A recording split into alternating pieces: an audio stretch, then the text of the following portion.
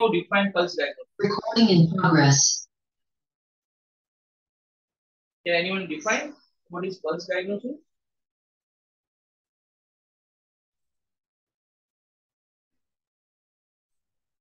Diagnosis, the word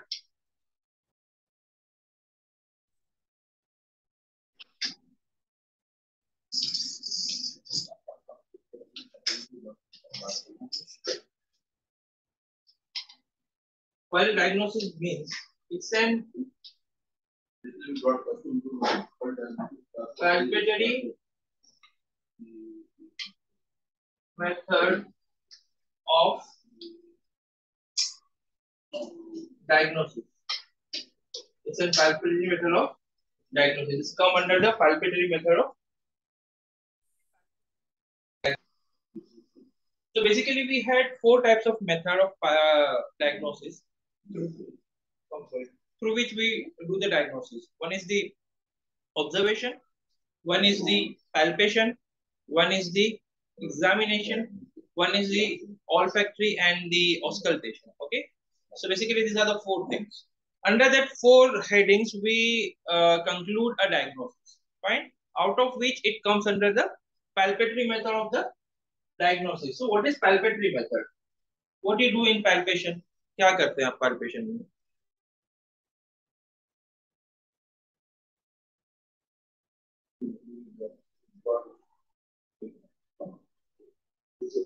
Can anyone say what is this word palpatory method means? Touch and feel. Okay. So as you say, it's in touch and feel. Of course, it's in touch and feel. So palpatory method in which we touch and feel and do the diagnosis. Okay. In examination, we observe. Okay, we observe and do the examination. It's the observation method. It's the palpatory method. Where we see and do the things is the observatory method, and where we touch and feel is the palpatory method. So in palpatory method, we had various things. We palpate the hard tissue, soft tissue, and various things. But the pulse is very sensitive to palpate, because in TCM it is said that in TCM there is a traditional Chinese medicine. It is said that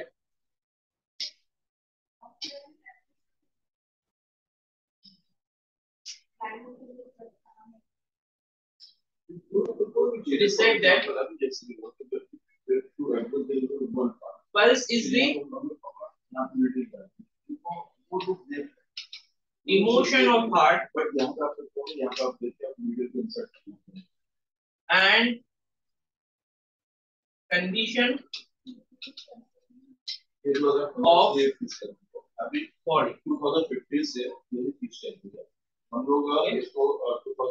What is pulse? It's a definition that it's a palpatory method through which we do the diagnosis, where we touch and feel. So what we touch the pulse. Now what is pulse? Pulse is the emotion of the heart and condition of the body. So this is the, actually it's not the definition, okay? It's the understanding of the pulse. What pulse says. आप TCM में pulse में क्या check करते हो? Fine. So you check the emotions of the heart and the condition of the body. So what does it mean? It is an emotional method. It's a very sensitive method where you feel. Okay. So feeling is something very sensitive part of the diagnosis. Understanding will lead to a misconclusion or misdiagnosis, right? So for feeling, you have to need a very sharp observatory. So once you had that experience, it will be very easy to do the pulse. And pulse is considered to be the one of the we can say the final diagnostic part. Okay, pulse is considered to be the final diagnostic part. And pulse diagnosis is very, we can say it is found in all the pathies. Pulse diagnosis is found in all the pathies.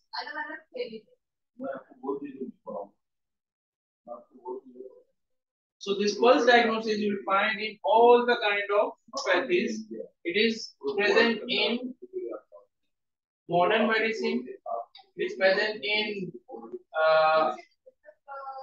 homeopathy. Homeopathy, it is present in Ayurveda. In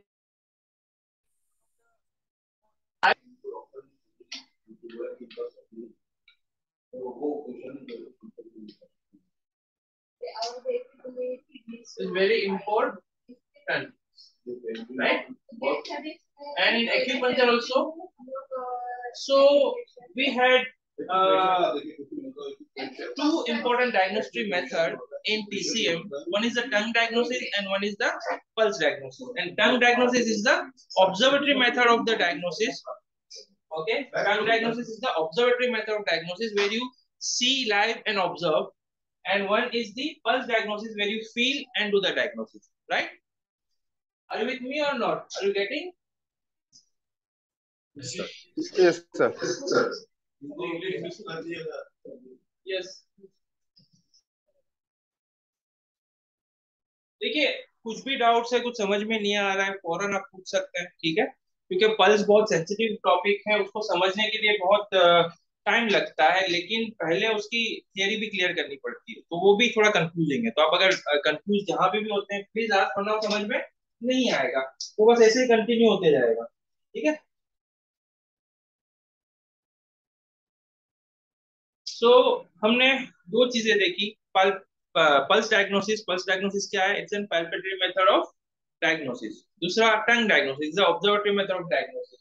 अब pulse diagnosis में हम क्या करते हैं? Pulse diagnosis में हम क्या देखते हैं? हम देखते हैं emotions of the heart and conditions of the body. अब emotion of the heart that means the emotion of the patient, ठीक है?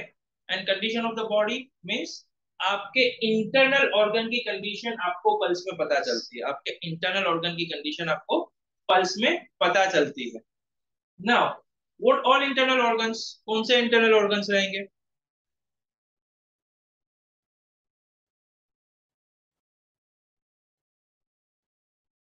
कैन एनीवन से कौन से इंटरनल ऑर्गन्स पे हम लोग ध्यान देते हैं पल्स डायग्नोसिस में?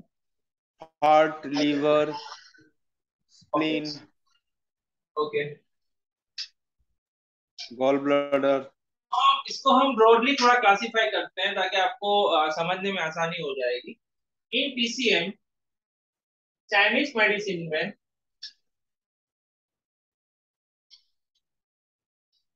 दो टाइप के ऑर्गन है जिस पे ज्यादा ध्यान दिया जाता है, एक है ज़ैंग, एक है फू ऑर्गन। ज़ैंग ऑर्गन्स को यिन ऑर्गन्स भी कहा जाता है एंड फू ऑर्गन्स को यांग ऑर्गन कहा जाता है, राइट?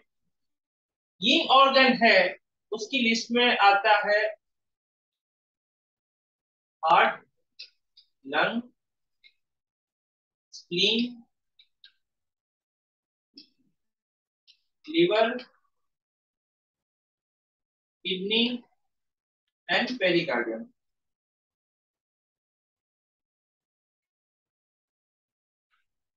और फू ऑर्गन्स में आते हैं आपका small intestine, large intestine, stomach, gall bladder, urinary bladder and triple organ.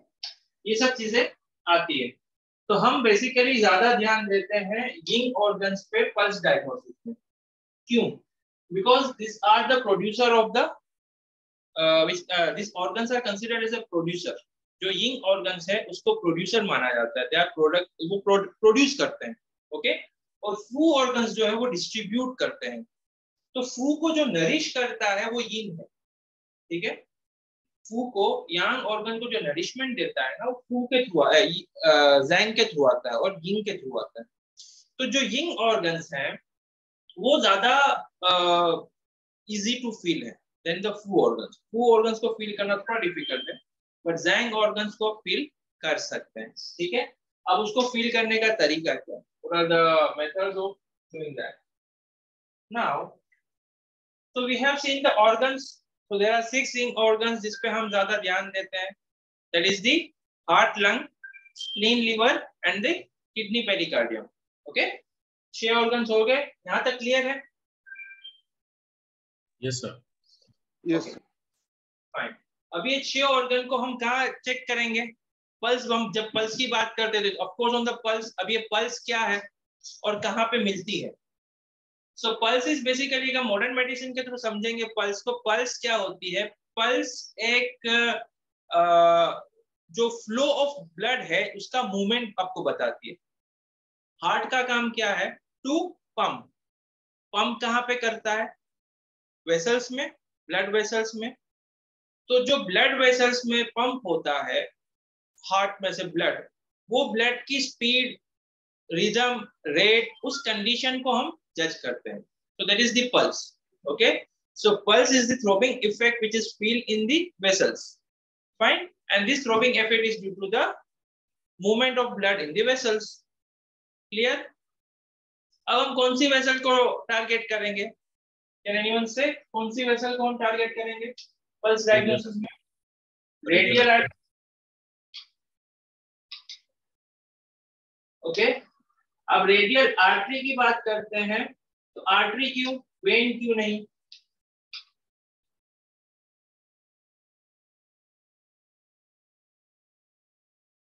When में प्रेशर नहीं होता। Artery easily. Okay, because artery में जो प्रेशर होता है वेन में उतना प्रेशर नहीं रहता है, राइट? आर्टरी में बहुत ज्यादा प्रेशर होता है, वेन में इतना नहीं होता है। बट एक वेन है जिसको हम पाल्पेटरी चेक कर सकते हैं, it is external jugular vein. क्यों? क्योंकि वो हार्ट से डायरेक्ट अपर बॉडी में पंप करती है, you can feel that. Otherwise all the arteries are palpable, right? अब आर्टरीज में जब हम रेडियल आर्टरी को पाल्पेट करते हैं पल्स में, तो now what is radial artery? क्यों इसे रेडियल कहा जाता है? रेडियस पे लाई करती है। या बिकॉज हार्ट के अंदर जो दो हड्डी है, that is in the four arm we had the two bones, one is the radius and one is the ulna, right? तो रेडियस पे लाई करती है, इसके लिए इसको रेडियल आर्टरी कहा जाता है। एंड ये एक आर्टरी है जो आपको सुपरफिशियली फील होती है, इसके लिए हम इसको पाल्पेट करते हैं क्योंकि वो सुपरफिशियल है। वरना सभी आर्टरीज आपको डीप मिलेंगी, कोई भी सुपरफिशियल नहीं मिलती है, पर ये थोड़ी सुपरफिशियल है and it can be easily palpable, that's why we use the radial artery. Now अब we are doing pulse diagnosis. Now we find that pulse kahan pe milta hai? To radial artery pe milta hai। Radial pe kyun? Because it is present on the radius, that's why. Now we had how many radius in the body? How many radius bone is there in the body? Kitne radius bone? Two. Left and right, right? So we had two radius bone. One is on the left and one is on the right, fine। अब जब to radius bone है और दो radial artery है, तो दोनों radial artery पे same pressure होगा ब्लड का। ऐसा हो सकता है? नाम हमने सेम ही दिया है, राइट साइड में भी रेडियल आर्टरी है, लेफ्ट साइड में भी रेडियल आर्टरी है, दोनों हार्ट से कनेक्टेड है, दोनों में ब्लड आ रहा है, एक ही हार्ट है, मशीन एक ही है, लेकिन पंप वहीं से हो रहा है।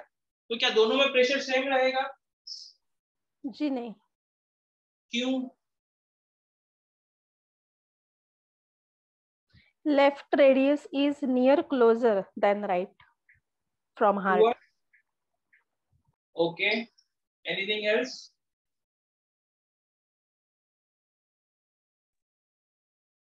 एंड चैम्बर्स भी डिफरेंट होते हैं, right chambers, left chambers, all arteries.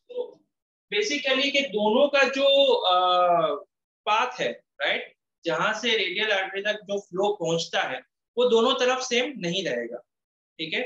जो पाथवे लेफ्ट साइड में है, जो पाथवे राइट साइड में, वो दोनों सेम नहीं रहेंगे, फाइन।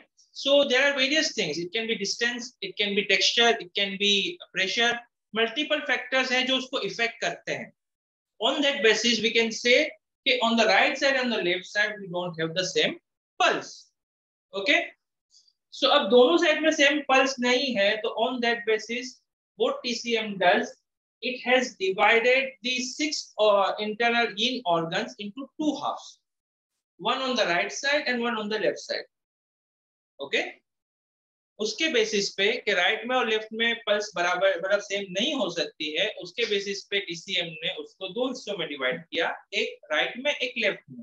तो टीसीएम में जो 12 ज़ैंगफू ऑर्गन्स है, जिसमें से यिंग ऑर्गन्स को ज्यादा प्रिफर किया जाता है, और यिंग ऑर्गन्स में भी 6 है, जिसको हमने दो हाफ में डिवाइड कर दिया, that is right 3 and left 3। Okay, तो राइट 3 एंड लेफ्ट 3 ये दोनों को जब हम 3-3 में डिवाइड किया तो हम तीनों को उस जगह पे चेक करेंगे। Fine, so total is how much is the 6 Ying organs, right?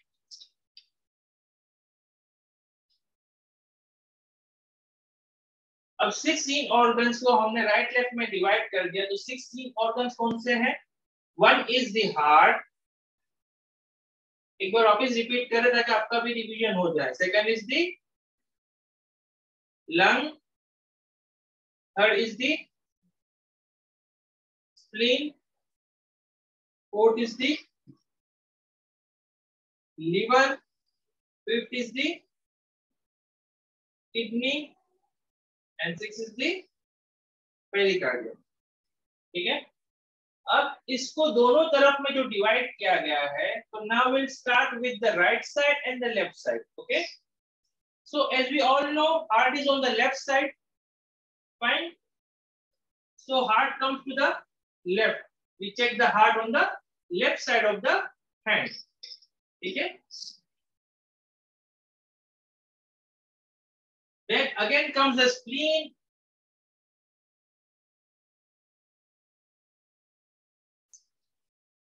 I'm sorry, liver, which comes on the left, and third is the kidney that comes on the left।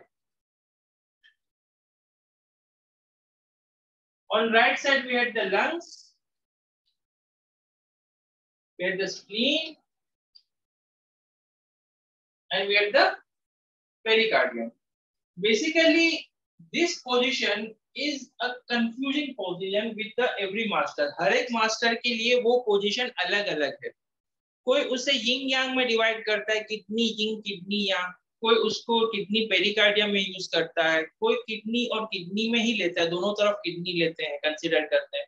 अब वो एक क्वेश्चन है, right here.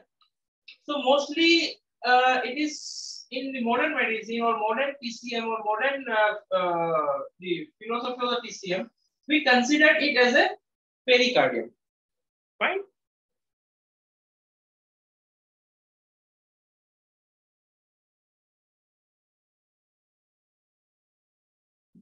clear?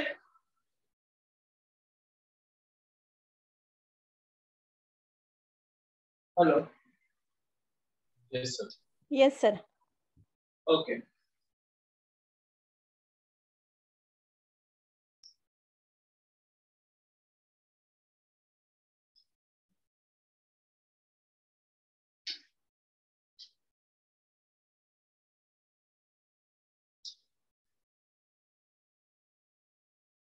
see, as you can see over here, it is given very clearly. On right side is the lung, spleen, pericardium, and the heart, liver, kidney, adrenal, or we can say the heart, liver, kidney. Right side is the lung, spleen, and the pericardium। Okay, this is a modern concept। Now, abhi how to remember it very easily? I'll give you a very easiest way to remember। Okay, confusion now। For that,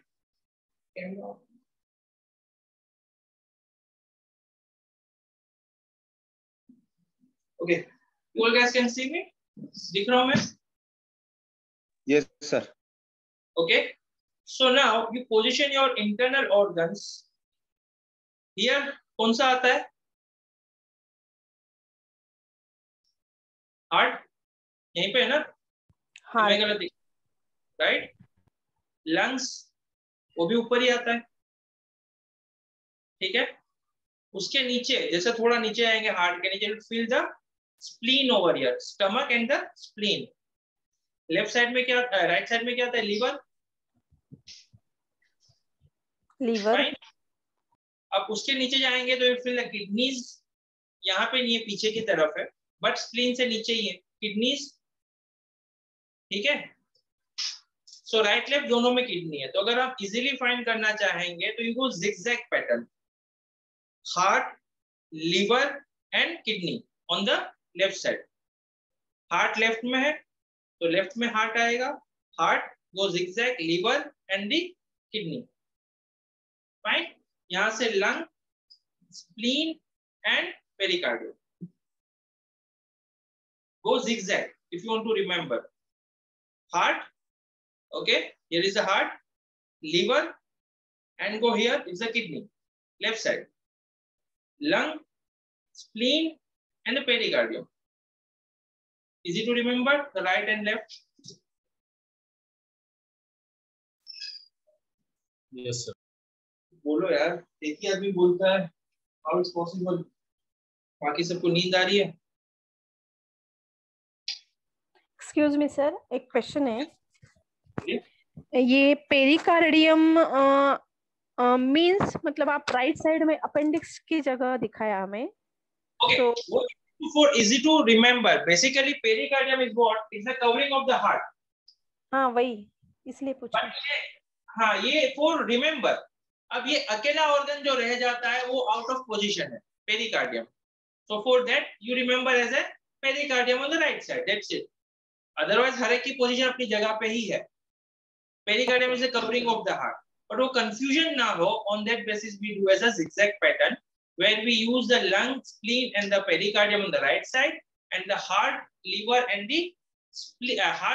the kidney on the left side, right? So अब हमने दोनों तरफ के organs को divide कर लिया।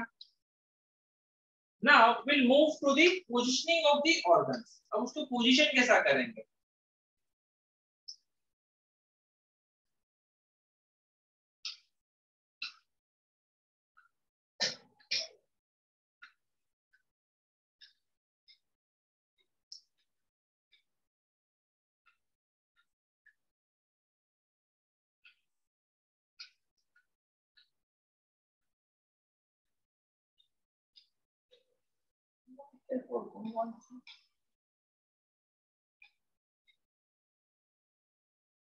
इसको first page पे दो।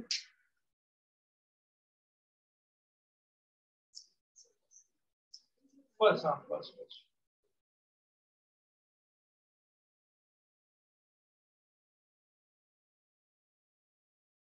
Okay. Now let's understand the positioning of the. Now this is your. I'm sorry, थोड़ा डायग्राम मेरा गड़बड़ है, तो just.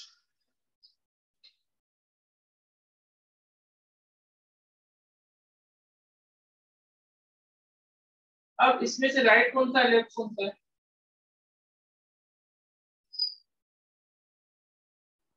It is supine position धरना है कि कौन सा position? Supine supine supine supine है तो लेफ्ट स्क्रीन में है, वो राइट है। अच्छा, लेफ्ट स्क्रीन में है वो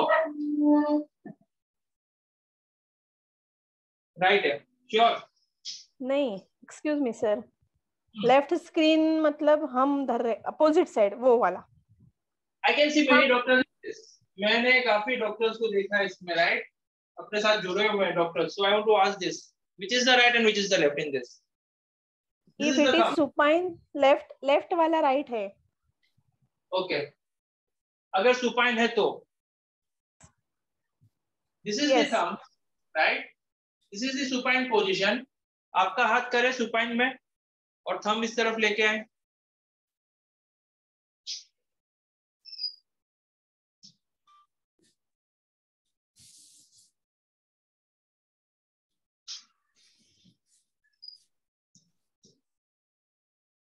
So whenever you put them in supine position, आप anatomical position में जब हाथ को होल्ड करते हैं, थंब अगर आउटर साइड पे जाता है, that hand is the left hand,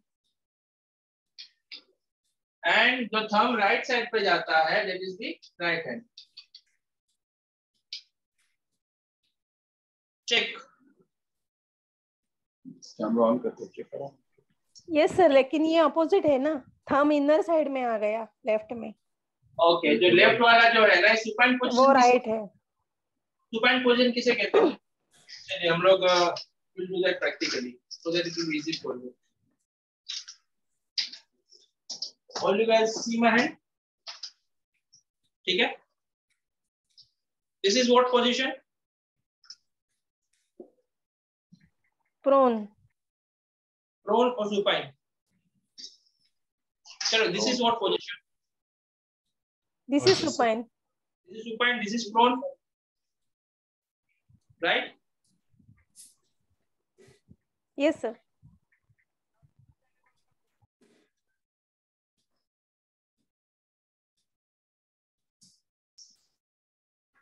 This is the anatomical position or not? Ma'am थोड़ा कैमरा नीचे.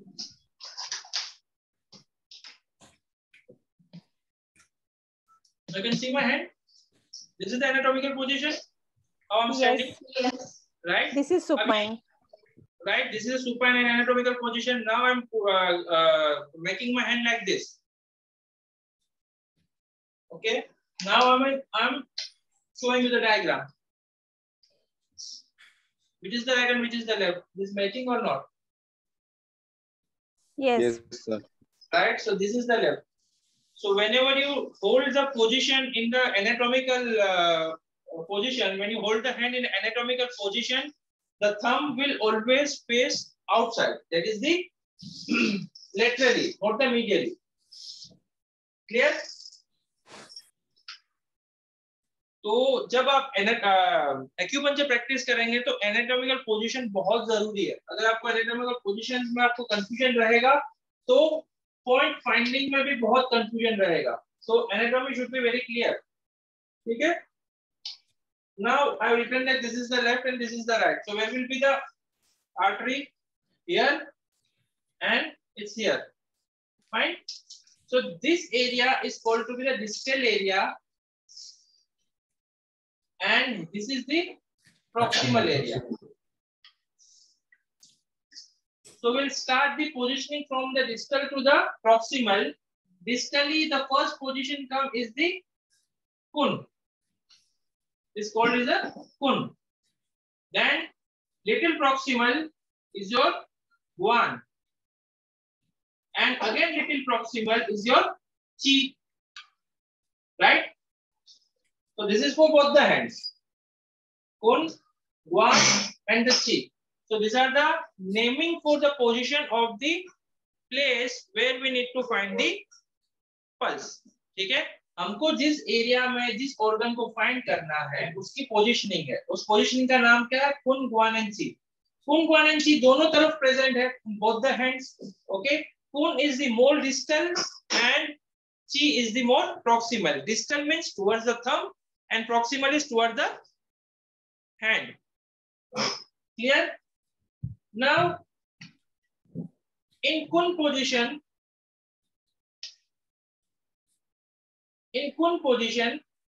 on right side we had lung. In guan we had the spleen, and on chi side it's the pericardium. Okay, this is the kun, which is the lungs. This is the guan, it is the spleen, and third is the chi, that is pericardium. Okay, clear with the positioning? दोनों तरफ? Yes, sir. Any doubts till now? No, sir. No, sir. Okay, fine. So now this is the left hand. This is towards the thumb, right? This is the distal area. This is the proximal area. This is the distal and this is the proximal. So distal is the kun, the middle is the guan, and last is the chi. Okay. This is the radial artery. And how to find the radial artery? See, if you hold your hand like this or like this, you will feel a prominent bone over here. Everyone feel a prominent bone. Can feel prominent bone? That is the styloid process of your radius.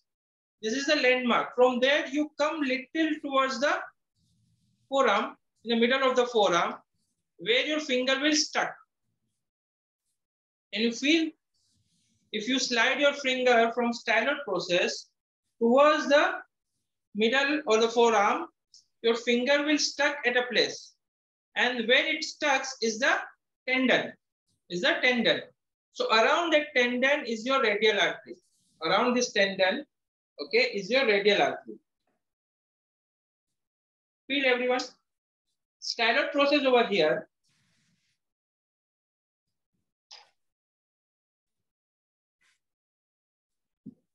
This is the styloid process. Okay. From here, come towards the center of the wrist. Here, where your finger gets stuck, this is the tendon. In between this is your radial artery over here. Okay. Keep your finger on a radial artery and check for the pulse. Only the one finger. Getting the pulse? Yes, Okay. sir. Yes, sir. Then put the second finger and then the third finger. Okay. Don't press hard. It should be not that light. ज़्यादा हल्का भी नहीं होना चाहिए, ज़्यादा tight भी नहीं होना चाहिए. Okay. दोनों में फाइंडिंग्स चेंज हो जाती है. The ideal it should be like this कि आपकी फिंगर जो है आपको फील होनी चाहिए कि हाँ यहाँ पे टच हो रही है. That's it. Okay. Getting the pulse?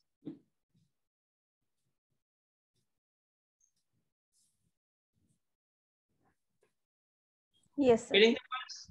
Yeah. So that is the pulse where we find the pulse diagnosis. Now, जब हम कुन ची पे जब पल्स डायग्नोस करते हैं, अब तीन अलग एरिया है, right? There are 3 different areas. Will discuss that in a later stage. पहले आप फील करें कि पल्स फील हो रहा है कि नहीं. अब जब पल्स फील हो रहा है तो कौन सी फिंगर पे ज्यादा फील हो रहा है, कौन सी फिंगर पे कम फील हो रहा है?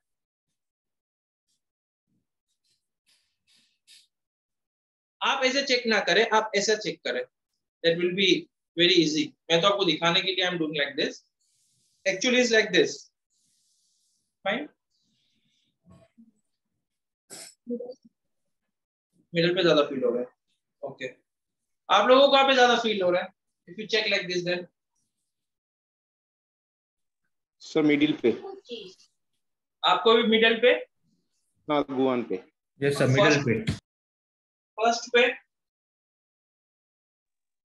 फर्स्ट पे लाइट है सर. और थर्ड पे? थर्ड में बिल्कुल कम ही है, फर्स्ट से भी कम है. फर्स्ट से भी कम. ठीक है. अब इसमें 3 पॉसिबिलिटीज है. फर्स्ट, आपको पहले पेशेंट का फिजिक्स देखना है. अगर हाथ उनका काफी लंबा है तो आपको फिंगर्स को थोड़ा स्प्रेड करना पड़ेगा, और अगर फिजिक्स छोटा है तो फिंगर को चिपकाना पड़ेगा थोड़ा सा. तो इट शुड बी ऑप्टिमल. आपका काफी ऑप्टिमम रहेगा. ठीक है. तो अभी आप इसको ऑप्टिमम करें एंड देन चेक अपने अपने फिजिक्स के हिसाब से. If your physics is quite healthy, अगर हाथ लंबा है स्प्रेड योर फिंगर्स, और अगर छोटा है देन ऑप्टिमम पे रख के चेक करें. देन टेल कौन से पे ज्यादा आता है, किस पे कम आ रहा है. और मुझे ये बताइएगा कौन से हाथ का चेक कर रहे हो, राइट का और लेफ्ट का? एवरीवन. सर एक क्वेश्चन है जी. ये जो हम फिंगर रखते हैं अभी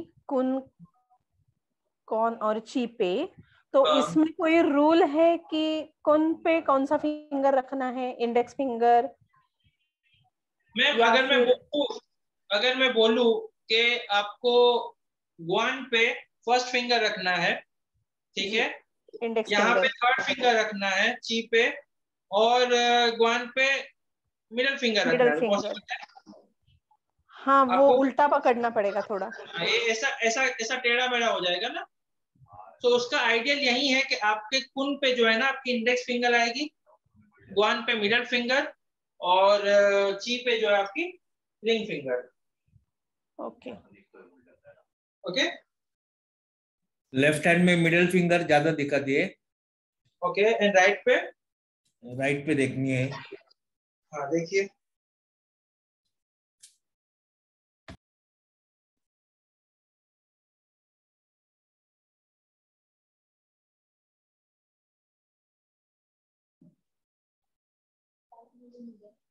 राइट में मिडल. ओके. सर राइट में भी मिडल। क्यों? क्यों? बिकॉज राइट और लेफ्ट में मिडल में आता है, लेफ्ट में आता है आपका लिवर और राइट में आता है आपका स्प्लीन। ये दोनों ऐसी भट्टी है ना जहां पे हर चीज प्रोड्यूस होती है और ब्रेक डाउन होता है। लीवर जो काम करता है वो ब्रेक डाउन का करता है, स्प्लीन जो है प्रोडक्शन का करता है। इसके लिए वो भट्टी पे आपको ज्यादा फील होता है बिकॉज वो सबसे ज्यादा काम करने वाला एरिया है, उसकी कंडीशन अच्छी फील होती है, राइट। अदरवाइज अदर जो ऑर्गन्स है वो सपोर्टिंग ऑर्गन्स है, फाइन। इसके लिए आपको वहां पे पल्स थोड़ी वीक फील होती है, but that doesn't mean it's an abnormal, it's normal, ठीक है। तीनों जगह पे अगर फट फट फट फट ज्यादा ज्यादा फील होगा दैट्स अबनॉर्मल, तो तीनों में डिफरेंस आएगा ही आएगा, ऑफ कोर्स। Okay, understood. सो अगर आपको जो दोनों मिडल में जो ज्यादा फील हो रहा है ना, बिकॉज ये बहुत ज्यादा ही you can say working area है, इट्स योर स्टमक, जहां से आप हर चीज आपको मिलती है। आपका जो खाना खाते हैं उसका प्रोडक्शन ब्रेकडाउन दोनों यहीं पे होता है, एनर्जी का फ्लो यहीं से मिलता है, आपकी न्यूट्रिशन का फ्लो यहीं से मिलता है, मतलब आपकी बॉडी को जितना भी पेट्रोल चाहिए वो यहीं से मिलता है। That's why the middle finger which is more feeling the showing the pulse than the other two. Now, so basically it should be optimum beat. बहुत ज्यादा हेवी नहीं होना चाहिए, बहुत ज्यादा लाइट नहीं होना चाहिए, इट शुड बी ऑप्टिमम कि आपने फिंगर वहां पे रखा, आपको फील आया, दैट्स द नॉर्मल। अभी आपको और चेक करना है, तो कभी आपने फिंगर रखा आपको नहीं मिला तो आप डीप जाएंगे, डीप जाने के बाद फिर कैसा मिलता है, तो जैसे different types of pulse. First we have to find कि कैसा पल्स पे फिंगर्स रखना है, कैसे आपको उस पे काम करना है। Okay, now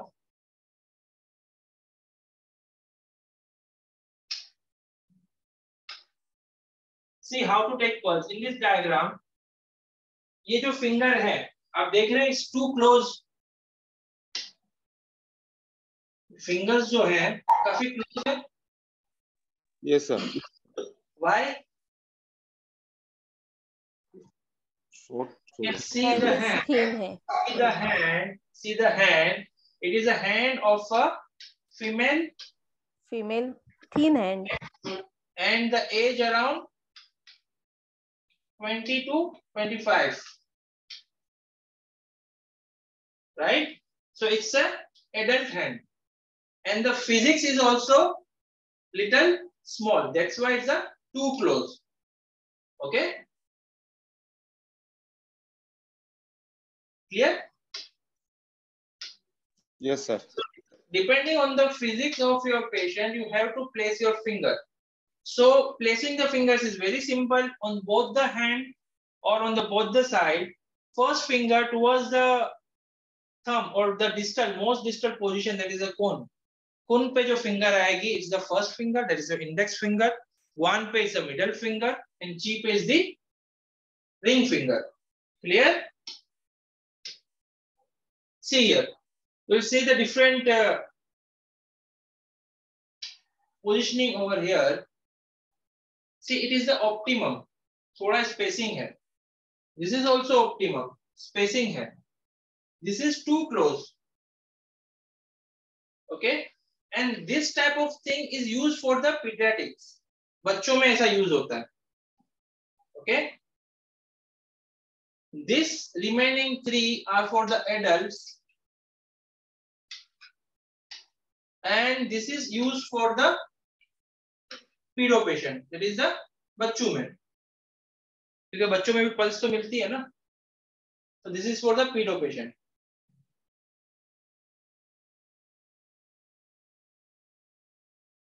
Clear? Clear with the positioning? Yes, sir. Okay, fine. अब जब positioning मिल चुकी है, now we'll move to the layers of the skin. So don't go for anything, just we'll discuss the normal first. See this diagram. The first layer is your skinny layer. After that is your cheek, then it's the blood, then is the organ, and last is the bone. Fine. So this is your radius bone. Over that is your radial artery. This is your radial artery, and beneath the skin we had the three different levels. There is a chi, blood, and organ. Fine. So this three level will show you the condition of the organ. The level of chi in the organ, the level of blood in the organ, and the level of movements in the organ. ठीक है? तो हम basically क्या check करते हैं? We check the chi of the organ. Okay, and that is shown by the blood, because chi and blood, these are the two different things, but it's work together. They both are yin and yang. Okay, they both are yin and yang. So this yin and yang, we basically check the yin and yang condition of the organ. कि दोनों में imbalance कौन सा है? Yin imbalance है, yang imbalance है. Okay, is there increase of heat or decrease of heat? Is there any increase of coldness or decrease of the coldness? Any increase of the excess? There is an excess or there is a deficient? All those things we check. Okay, all those things we check. So for that we had a different criteria, but first of all you have to understand beneath the skin you had the radial artery, and radial artery has a three part, that is chi, blood, and organ. Now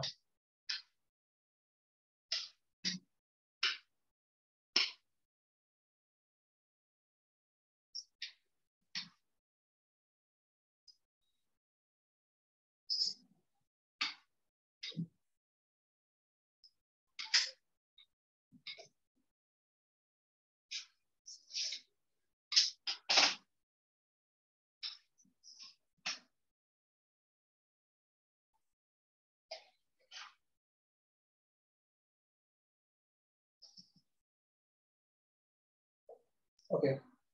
So these are the different type of pulse what we see in the pulse diagnosis. These are different characteristics of pulse. Okay, ये सब characteristics हैं. Deep, floating, slow, rapid, empty, and full. These are the characteristics of pulse. And in that characteristic, there is a classification. In deep, there is a form hidden. Okay. In floating, there is a hollow leather. In slow, it's a slow and noted. In rapid, it's a rapid, hasty, hurried, moving. And in empty, it's a weak, fine, minute, soggy, and short and scattered. Full is the overflow, wiry, tight, and long. Okay. So in deep, we find the firm type of and hidden type of pulse. Okay. In floating, we find the hollow and leathery type of pulse. In slow is the noted type of pulse. Noted means very, we can say एक जो धागा रहता है जिसमें काफी गांठें रहती है. How you feel very noted type? It's like that. Okay. And in rapid, it's very fast movement. उसको आप फील भी नहीं कर पाए. आपको लगेगा कि नीचे कुछ ऐसा गुदगुदी जैसा हो रहा है. Feeling like that. It's very rapid. In empty it's very weak and it's very सोगी टाइप. सो ये 8 टाइप के कैरेक्टर्स है जो एम्प्टी में आपको मिलते हैं. वीक क्या होता है, फाइन क्या होता है, माइन्यूट, सोगी. कभी कभी 2-3 कैरेक्टर साथ में मिलते हैं, कभी एक ही मिलता है. ओके. तो जब आपको वीक पल्स मिलता है तो week pulse is very difficult to diagnose, क्योंकि वीक में आपको पहले तो पल्स कभी मिलती है कभी नहीं मिलती है, और मिलती भी है तो यू कैन डिस्क्रिमिनेट कि वो कौन सी टाइप की है. ओके. तो basically it's considered as empty pulse. That's it. उसको ज्यादा और डिस्क्रिमिनेट नहीं करते. लेकिन एक लेवल के बाद व्हेन यू आर एक्सपीरियंस, उसके बाद आपको फील होता है यू कैन डिस्क्रिमिनेट कि हाँ ये वीक है, फाइन है, माइन्यूट है, हो गया. But in initial stage it's very difficult to find. You can find the weak. That's it. So in initial state, you have to understand these 6 things: deep, floating, slow, rapid, empty, and full. ये initial stage में आपको समझना है. उसके बाद जब एक level आप आगे आ जाते हैं, इस पे थोड़ा मास्टरी आते हैं, then go for the firm, hollow, noted, hasty, weak, and overflow. Then you have to move to the hidden, weathery, hurried, fine, and wiry. अगर आप यहाँ तक भी पल्स को डिस्क्रिमिनेट कर सकते हैं, that means it's more than enough for you for a good practice. आप इतनों में ही आप अच्छी प्रैक्टिस कर सकते हैं अगर ये लेवल तक आप अगर जज कर सकते हैं तो. Okay. This is the, we can say more than basics and less than advance. एक ऑप्टिमम रिक्वायर है दिस मच आपको फील होना चाहिए. Okay. Now first, positioning of the patient. whenever you take the pulse, try to take the pulse in a comfortable positioning of the patient. Patient को काफी comfortable sit करा है, बैठा है आप उसको. Then put a hand. Ma'am एक chair दे दीजिए. So take मेरा demo how to take the pulse.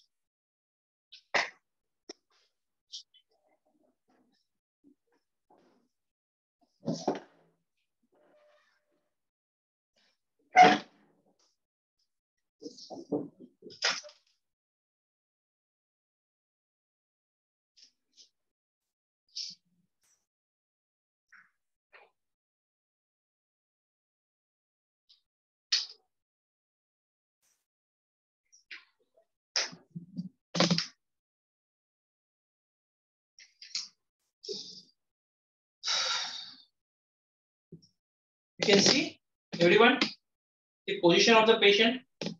Yes, sir. Okay. So whenever we take the pulse, either it's the sleeping position or the sitting position. दो ही position भी क्या आते हैं, या तो sleeping पे या तो sitting पे, right? जब sitting position पे होता है, then you have to keep your patient's hand very comfortably, ताकि वो आराम से हाथ रख सके, and it should be below the heart level. It should be below the heart level, either in the sleeping or the sitting. It should be below the heart level. Why? Because if it is above the heart level, then heart has to pump a little high. जब आपके हाथ ऊपर रहते हैं, okay, जब हाथ आपका ऐसा ऊपर रहेगा, आपके हार्ट को ज्यादा काम करेगा ऊपर पहुंचाने के लिए. यहाँ अगेंस्ट द ग्रेविटी काम होता है, यहाँ अगेंस्ट, सॉरी, ये टुवर्ड्स द ग्रेविटी है, this is against the gravity. Okay, so you feel a difference in the pulse. So it should be in an anatomical position. See, patient का हाथ is in an anatomical position. This is supine position, both the side. Okay, and then when you find the pulse, never cross the fingers across the forearm. जो आपकी ये forearm है, इसको finger cross नहीं करना इस तरह से. Whenever you check like this. Okay, so for that, on right side, do it with the left side. Okay, check with the left side. जब आप लेफ्ट साइड से चेक करोगे राइट साइड में, your index finger will come to the kun, your middle will come to the guan, and the ring finger will come to the chi. Okay, and if you are checking for the left side, do it with the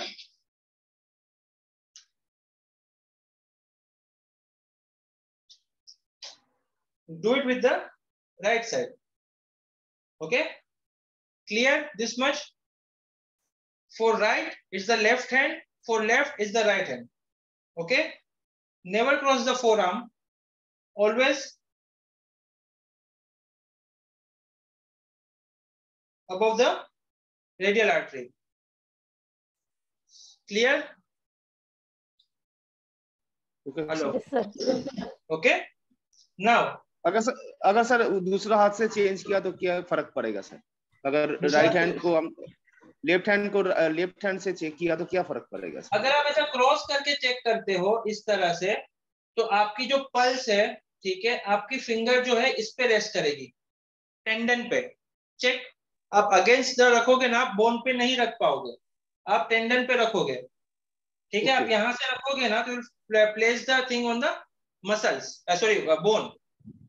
ठीक है, तो जब हम bone पे finger place करेंगे और जब हमको डीप पल्स चेक करनी है तो हमको दबाना पड़ेगा थोड़ा सा, little.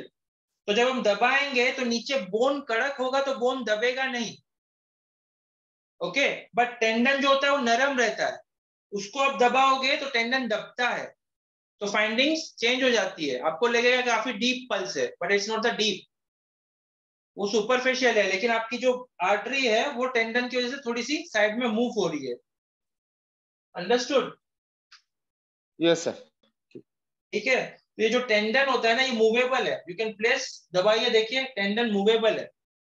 That's the bone, this is the tendon in between, या this is the tendon, this is the tendon, right, movable है. सी, यहाँ पे जो आप देख रहे हैं ना बीच में, ये टेंडन है, ये मूवेबल है. इस पर अगर आप डीप चेक करोगे तो ये नीचे सरक जाएगा, you won't get the correct findings. Okay, इसको आपको बोन पे ही प्लेस करना है. तो जब यहां से करोगे ना तो बोन पे उंगली जाएगी, not on the tendon. Clear? Yes sir. Okay, now जब हम फिंगर्स ऐसा रख के जब कुन गुआन ची पे चेक करेंगे, then what you have to feel first, you have to place a little normal pressure. Normal pressure पे finger आप रखें, फिर you check the pulse. आपको pulse मिल रही है, then go for the deep first and the superficial later. Go for the deep first and superficial later. Okay.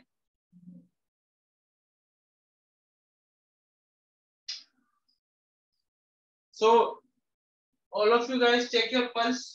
अगर आप खुद का चेक करेंगे, how are you going to check? जिसमें finger cross ना हो, then you have to place the finger like this. Okay? अगर हम खुद का चेक कर रहे हैं और फिंगर को क्रॉस नहीं करना है, तो हमें ऐसा चेक करना रहेगा. Can see? Yes sir. Yes sir. Okay? चलिए. Okay sir.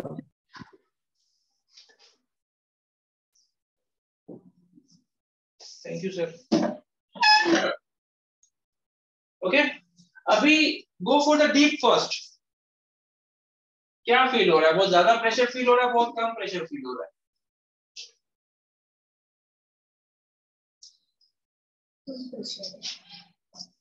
आपने बहुत ज्यादा प्रेस कर दिया. आपने बहुत ज्यादा प्रेस कर दिया, इसी से कम प्रेशर. नहीं सर, थोड़ा कम हो रहा है. हर कोई चेक करे please.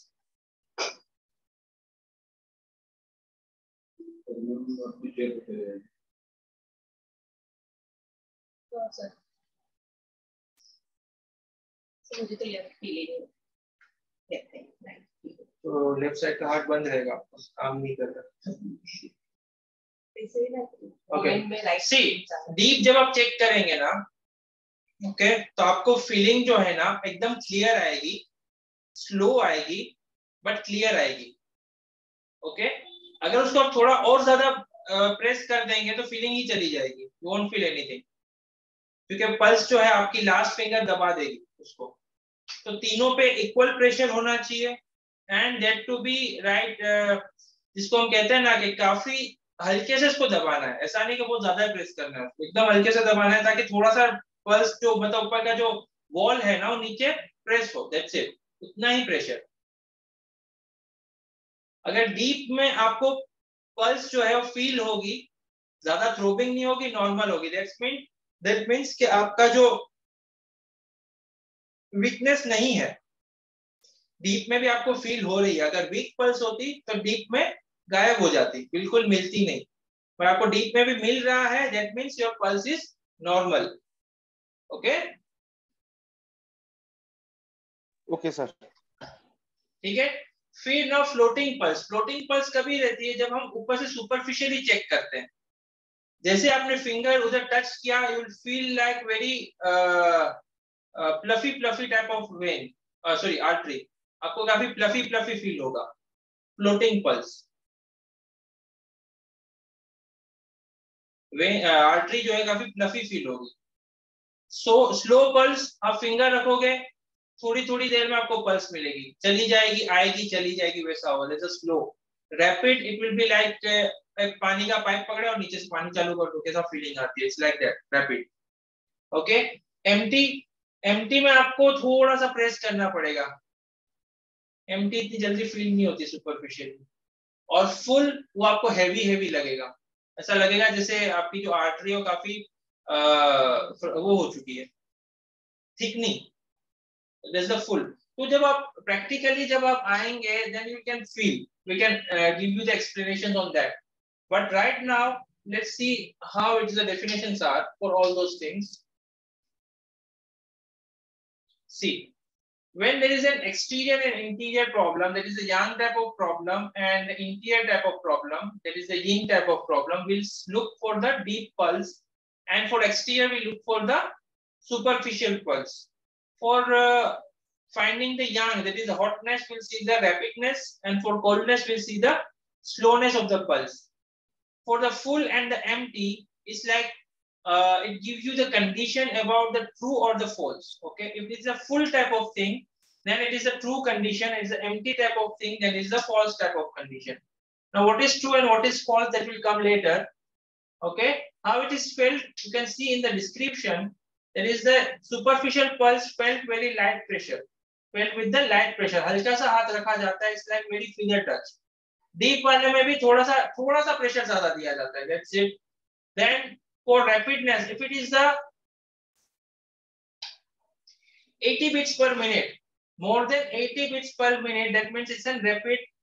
If it is in 65 beats per minute, it's the slow. If it is a large, long, and substantial, that means if you feel a little thickness in the vessel, that means it's a full. And if it is very fluffy type, then it is the empty.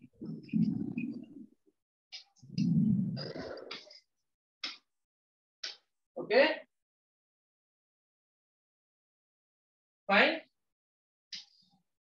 Yes, sir. Any doubts till now? No, sir. Fine. So now the pulse diagnosis is performed by finger along the radial artery. Pressure is applied with the different kinds of strength at 3 different points. The patient's arm should be the horizontal and not held higher than the heart level. As I said, it should not have placed higher than the heart level. So it should be below the heart level, either in the sitting or the sleeping. दोनों में. Okay. एक slide up कर दो. See. So the first finger should be placed next to the stellar process of the radius. As a general rule, we try to count to the 50 beats to see if there are any beats that are missing. So this is also one type of diagnosis, that if you check the pulse, the beats, if it is any one missing beat, एक भी beat अगर miss होती है flow में, जैसे आप count करते हैं 1, 2, 3, 4, 5, 6, 7, 8, 9, 10, 11, that means एक beat miss हो गई. आप जो बीट में बोलते जा रहे हो कंटिन्यू 1 2 3 4 5 6 7 8 9 10 11, तो एक बीट मिस हो गई.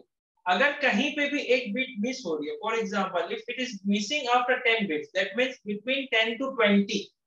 Okay, if any of the beat is getting missed between the count of 10 to 20, that means your heart is even affected. Okay, then if it is between 20 to 30, then your lung. If it is between 30 to 40, then it is your spleen. If it is between 40 to 50, then it's your liver. And if it is between 50 and above, then it is the kidney that is the affected. It is considered it's an affected. Okay, it's not considered कि उसमें problem है, ये है वो है. You won't give you the proper कौन सी problem है. सिर्फ इतना बताएगा कि आपका कौन सा organ affected है. Okay, so first procedure is to check the pulse. Then second, count the pulse. Okay, कि कहीं कोई मिस हो रहा है कि नहीं हो रहा है. अगर मिस हो रहा है, नोट इट डाउन कि 30 के बाद, 10 के बाद, या 20 के बाद, या 30 के बाद, या 40 के बाद कभी वो मिस हुआ. कहीं पे भी अगर मिस होता है, नोट इट डाउन कि हाँ हार्ट में प्रॉब्लम है, लिवर में, किडनी में. Then you go for the further findings के वो लेवल पे कुछ प्रॉब्लम है या नहीं है. ओके, ये आपका फर्स्ट फाइंडिंग हो गया. उसके बाद फिर हम काउंट करेंगे कि how many beats per minute, that will give you the condition of the slow and the rapid pulse. Okay, तो आप चेक करेंगे if it is 85 beats per minute or above, then it is the rapid pulse. If it is below 65, then it is the slow pulse. Sir, okay, sir, ji, this 10 beats means a bit hard, so that has to be on the respective hands, right or left. Heart will be on left, lungs will be on right. No. It's on the both side. Any side you can check. Okay. Any side you can check. You can get indications on both the side. That's what I said कि आपको उसमें exact condition नहीं पता चलेगा. आपको सिर्फ organ पता चल जाएगा कि हाँ. In which position Kun or Guan or Chi, which position? See, beats जो अपना pulse जो check होता है ना, normally जब हम beats count करते हैं ना, तो तीनों position को एक साथ रखते हैं, तीनों finger को, तीनों को अलग नहीं करेंगे. Okay. तीनों को ही एक साथ चेक करेंगे, क्योंकि पल्स जो है तीनों पे एक ही साथ फील होगी. दब दब दब दब, तो तीनों को फिंगर को रखो और चेक करो. नॉर्मल चेकिंग करना है. Okay, and any hand will do. Right? Any hand will do. Okay. So इससे आपको सिर्फ इंडिकेशंस मिलेगा कि कौन सी साइड पे ज्यादा चेक करना है. Okay. Fine. So आप अगर 10 के बाद, 20 के बाद, 30 के बाद, 40 या 50 के बाद कोई चीज मिस हो रही है, एक आध beat, That means that organ, you note it down कि हाँ ये organ पे कुछ issues है. Then go for the discrimination thing. कि right पे जाओ फिर left पे जाओ. ठीक है, फिर right में check करो फिर left में check करो. Then we concentrate on the yes. Okay. Yeah, particular on that thing. फिर उसके बाद pulse आपने beat count किया, एक beat miss हुआ, write it down. Again you start counting. Okay, उससे आपको पता चलेगा कि rapid pulse है या slow pulse है. If it comes between the 65 to 85, then it's a normal. Okay, so it's not the rapid, it's not the slow. Understood? अगर वो 65 से 85 के बीच में आ रहा है, then it is not the above, or we can say rapid, or that is not slow. अब हमको पता चल गया जब ये नॉर्मल है, बीट्स भी बराबर है, लेकिन हार्ट में प्रॉब्लम दिखा रहा है. दैट इज 10 बीट्स के बाद एक बीट मिस हुई थी, हार्ट में कुछ प्रॉब्लम आ रहा है. अभी हम हार्ट को चेक करेंगे क्या प्रॉब्लम. बीट्स तो नॉर्मल है, अभी हार्ट को पर्टिकुलरली चेक करेंगे. अभी हार्ट को हम चेक करेंगे तो हार्ट में क्या चेक करेंगे कि कहीं यिंग यांग में कोई इम्बैलेंस तो नहीं है. दैट इज ज्यादा हॉटनेस तो नहीं बढ़ गई, कोल्डनेस तो नहीं बढ़ी. यिंग की जो ची है, ची बराबर है कि नहीं है. ओके, ची इंक्रीज हुई है, डिक्रीज हुई है, डेफिशिएंट हुई है, एक्सेस हुई है या डेफिशिएंट हुई है. Okay, so all those things we check. सो आपको पल्स से ये पता चलेगा कि यिंग टाइप ऑफ प्रॉब्लम है या यांग टाइप ऑफ प्रॉब्लम. अगर यांग टाइप ऑफ प्रॉब्लम है हार्ट में तो आपको सुपरफिशियली सब मिलेगा. यिंग टाइप ऑफ प्रॉब्लम है तो डीप मिलेगा. Okay, How do we recognize that? How do you recognize? You recognize by putting the finger on the pulse. अगर आपने नॉर्मल पल्स पे, जैसे नॉर्मल प्रेशर पे चेक करने के लिए फिंगर पे रखा आपने और बहुत ज्यादा ही हेवी थ्रोबिंग मिल रहा है, तो उसको नॉर्मल से सुपरफिशियल कर दो, एकदम लाइट फिदर टच करो उसको. अगर फिदर टच में भी आपको अच्छा थ्रोबिंग फील मिल रहा है, that means it's the Yang type of problem. Okay. अगर नॉर्मल रखने के बाद आपने नॉर्मल फिंगर रखा लेकिन आपको लगता है कि बीट नहीं मिल रही है, स्लो मिल रही है, देन गो लिटिल डीपर. अगर डीप में आपको मिल रहा है, that means it's a yin type of problem. Okay. Okay, if it is found in superficially, it's a superficial problem. It's in the deep, that is a yin type of problem. Now we have found that it is a yin type of problem and yang. अगर yin पता चल गया, yang पता चल गया, then go a little deeper. अभी yin में क्या प्रॉब्लम है? ठीक है, यिंग में क्या क्या प्रॉब्लम हो सकती है. यिंग में हो सकता है there is a Ying deficiency और यिंग एक्सेस. ठीक है, there will be Ying deficiency और यिंग एक्सेस. अब उसमें भी और अगर एडवांस लेवल पे जाएंगे then there is an empty access और एम्प्टी वीकनेस. Okay fine. उससे भी जब आगे जाएंगे there will be the heat, then there will be empty heat, there will be full heat. तो आप कौन से लेवल पे जाना चाहते हैं और आपके एक्सपीरियंस से आपको पता चलेगा. राइट. सो अगर हर एक चीज को मैं डिस्क्रिमिनेट करूं वेरी वी कैन से अलग अलग, देन स्टार्टिंग में आपको मालूम पड़ा यिंग में भी कौन सी टाइप की प्रॉब्लम, जैसे यिंग डेफिशिएंसी और यिंग एक्सेस. यिंग डेफिशिएंसी हुई बिकॉज ऑफ यांग एक्सेस की वजह से यिंग डेफिशिएंसी हुई है या यिंग डेफिशिएंसी इटसेल्फ यिंग की वजह से हुई है. ठीक है, काफी कंफ्यूजिंग कॉन्सेप्ट है अगर हम इसको और डीप में जाएंगे तो, लेकिन आप जैसे जैसे एक्सपीरियंस होगा आपको समझ में आ जाएगा. क्योंकि यिंग यांग में प्रॉब्लम आ सकती है, इटसेल्फ की वजह से भी आ सकती है और यांग की वजह से भी आ सकती है. कभी कभी यांग ज्यादा बढ़ जाता है तो यिंग घटना शुरू हो जाता है, और यिंग अगर बढ़ना शुरू होता है तो यांग घटना शुरू हो जाता है. तो वो भी आपको फाइंड करना है. It is due to the Ying और it is due to the Yang. Fine. अब वो आपको मिल गया, देन यू गो फॉर के हाँ इसको यिंग में ही प्रॉब्लम है, यिंग बढ़ने की वजह से ही प्रॉब्लम आ रही है. तो अभी यिंग में क्यों बढ़ा, जब वो आपको मिल जाएगा क्यों बढ़ा, it is because of the posture, it is because of the lifestyle, it is because of the exercise, या it is because of the diet. इससे वो प्रॉब्लम आ रही है, डाइट से प्रॉब्लम आ रही है, उनके लाइफस्टाइल से आ रही है, उनके पोस्चर से प्रॉब्लम आ रही है. तो उसको आपको इम्प्रोवाइज करना है और ट्रीटमेंट देना है. That's it. Understood? Clear? Yes, sir.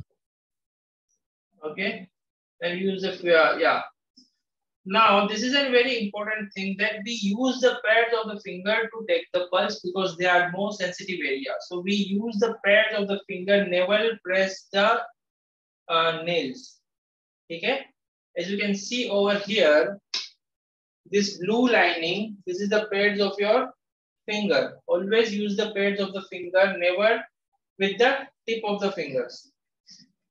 And what is the tip and pad? I'll give you the live demo. See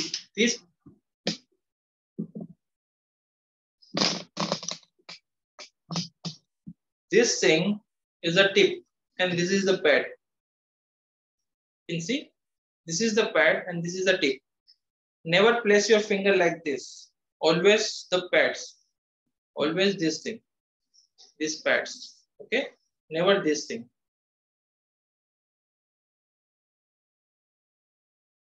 Clear? Yes, sir. Okay. So we place the first 3 fingers on the regularity and all these things are done. Yeah. Now pulse diagnosis. Pulse is felt by moving the fingers in 4 different ways. Pulse are felt by moving the fingers in 4 different ways. First is the lifting upward, pressing downwards, pushing side to side, and rolling or proximal and distal. So these are the practice to find the pulse. अगर आपको pulse नहीं मिल रही है तो, okay? आपने ज्यादा press कर दिया, पल्स नहीं मिल रही है, थोड़ा सा लिफ्ट कर लीजिए. अगर लिफ्टिंग पे नहीं मिल रही है, थोड़ा सा प्रेस कर लीजिए. नहीं हो रहा है तो पुशिंग कीजिए थोड़ा सा साइड टू साइड में, और the rolling. Okay, how it is then show you. This is for the finding the pulse. Okay, not the diagnosis of the pulse, just to find the pulse. तो pulse है कि नहीं. Okay, so if it is pressed, ठीक है, अगर नहीं मिल रहा है तो उसको लिफ्ट करो. It's lifting, pressing. Okay, now push side to side. So it's like this. ऐसा पुश किया जाता है side to side to find. Okay, नहीं तो फिर ऐसा रोल किया जाता है टू फाइंड द पल्स. ये क्यों करते हैं? कभी कभार कैसा होता है, बिटवीन द 2 टेंडन्स और between the 2 muscles the arteries entangle. उसकी वजह से कभी कभी मिलता नहीं है, तो वहां के मसल्स को और जो फेशिया है, सुपरफिशियल फेशिया, उसको रिमूव करना पड़ता है. ओके, तो वो हटाने से आपको मिल जाता है. Fine. So these are the 4 techniques to find the pulse. That is the lifting, pressing, pushing, or rolling. We also keep the finger still in order to be able to decide the speed the pulse. Now we'll move for the thing. So this is all about this is section of the pulse, Kun, Guan, and C, pulse depth. Yeah, superficial, deep, middle, Kun, Guan, and C. All those things are covered. Okay. So here you can see the total of 12. There is a yin organ and a yang organ. On the same side or the same position, that is Kun, Guan and Chi. वहां पे आपको yang type of pulse भी मिलती है, yin type of pulse भी मिलती है. So understanding that is like अगर deep में अगर कुछ findings मिली है, that is a yin type of findings, and that will be regarding your heart, liver, spleen, kidney, pericardium and the lungs. Okay, अगर superficial कुछ finding मिलती है, then you can doubt of your yang organs like your small intestine, large intestine, pericardium, that is stipple wormer, urinary bladder, gallbladder, and the stomach. Okay, अगर superficial कुछ finding मिलती है, then it will be a yang type of finding. Then you can doubt the yang type of organ.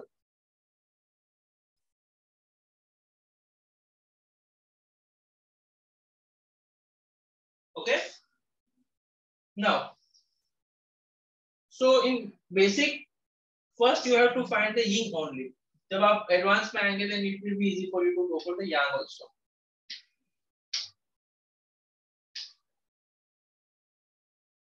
Yeah. Now, main importance of the pulse diagnosis: give detailed information about the state of internal organs, reflects complex of the chi and blood. So basically, chi and blood is what? It is the basics of your findings. ठीक है? See, every pathy, हर एक pathy किसी ना किसी एक fundamentals पे टिकी हुई है. For example, the modern medicine is based on the solid, liquid, and gas. Okay? In homeopathy, it's different. In Ayurveda, it's Vat, Kapha, and Pitta. Okay? But in TCM, that is a traditional Chinese medicine, it is based on the chi, blood, and body fluid. These are the fundamentals: chi, blood, and body fluid. So we found that we always try to see the diagnosis in this picture only कि आपको ची या blood में कहाँ पे problem है, it's the ची level problem और the blood level problem. Fine, this is the basics. अब मालूम पड़ा कि ची में प्रॉब्लम है तो ची की वजह से यिंग में प्रॉब्लम आई कि यांग में प्रॉब्लम आई. ऐसा करके हम स्टेप बाय स्टेप आगे डायग्नोसिस को बढ़ाते हैं. Okay, but basically we go for the ची एंड ब्लड.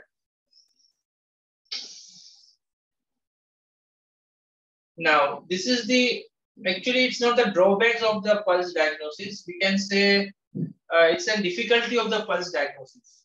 Drawbacks तो नहीं कहेंगे, but it's a difficulties of the pulse diagnosis. What are the difficulties? First is an extremely subjective. It's very subjective. उसमें आपकी feelings, आपके चीज, आपने जो पल्स डायग्नोस किया है और वही चीज कोई और करेगा, दोनों को सेम नहीं मिलने वाला है. इट्स ऑल डिफरेंट बिकॉज उसकी जो सेंसेशन फिंगर पे अलग है, आपकी सेंसेशन जो फिंगर पे अलग है. Okay, so it's very subjective. हर एक बंदे के अलग डायग्नोसिस है. Then skill is subtle and hard to master. Why it is subtle and hard to master? Because उसमें फीलिंग्स आती है और आपकी फिंगर्स की जो सेंसेशन है वो जब तक वेरी इंप्रूव नहीं होती आप वो लेवल तक नहीं पहुंच सकते. तो वो प्रैक्टिस से ही होता है. Then subject to the external short term influences. अब कुछ कंडीशंस हैं जिसमें आपकी पल्स डायग्नोसिस है काफी इफेक्ट होती है. फॉर एग्जांपल, अगर आपके पास कोई पेशेंट आया, आपका क्लिनिक फर्स्ट फ्लोर पे है, वो सीढ़ी चढ़ के आया है, तो उसका पल्स आपको नॉर्मल नहीं मिलेगा, उसका पल्स आपको फास्ट मिलेगा. क्यों? वो सीढ़ी चढ़ के आया, मेहनत करके आया, एक्सरसाइज करके आया. वही चीज अगर कोई बंदा कब से आपका एसी में बैठा हुआ है तो पल्स उसकी स्लो हो जाएगी. क्यों? एसी में ऑलरेडी वो चिल हो चुका है. Right? So the external environment also affects a lot in the pulse diagnosis. So it is said that if you want to do the pulse diagnosis, the best time for the pulse diagnosis is the early morning before food. That's the best time for the pulse diagnosis. बस वो time पे आप patient को नहीं बुला सकते कि बिना खाए मेरे क्लिनिक पे आ जाना, मैं चेक करूंगा फिर खाना खाना. तो वो एक बार आएगा, दूसरी बार बोलेगा कि पागल है. Okay, so it's not possible, but best time is that only. तो अगर आपकी फैमिली में आप किसी का पल्स चेक कर रहे हो, check in the early morning time before food.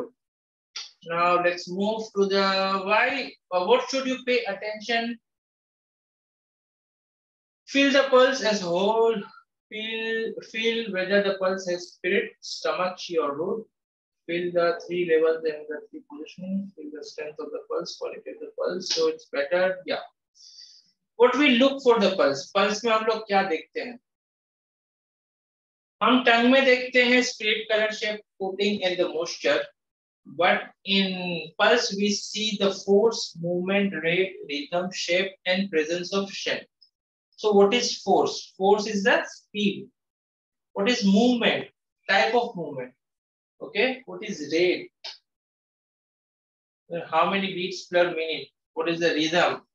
What is the shape? And what is the shen? Shen means the spirit. कितनी जान है? Okay, pulse में कितनी जान है? So we basically look for the force, movement, rate, rhythm, shape, and presence of shen.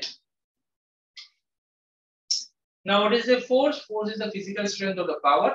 Okay. Movement is an act of moving or being moved from one place to another.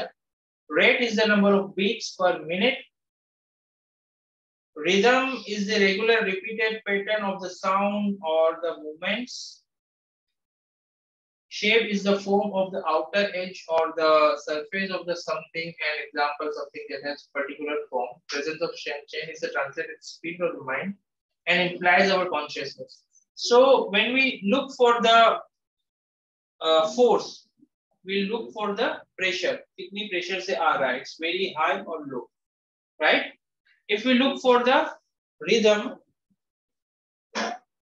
movement, we look for the moving condition. It's a moving or it's a fast moving or slow moving. Okay. Rate is the number of beats per minute. Rhythm means it's a regular pattern or irregular pattern. Means अभी आपको जो feel हो रहा है, अभी थोड़ा heavy feel हो रहा है, फिर थोड़ा लाइट फील हो रहा है, ऐसा कुछ हो रहा है, कंटिन्यू हेवी फील हो रहा है, कंटिन्यू लाइट फील हो रहा है. That's the rhythm. Okay.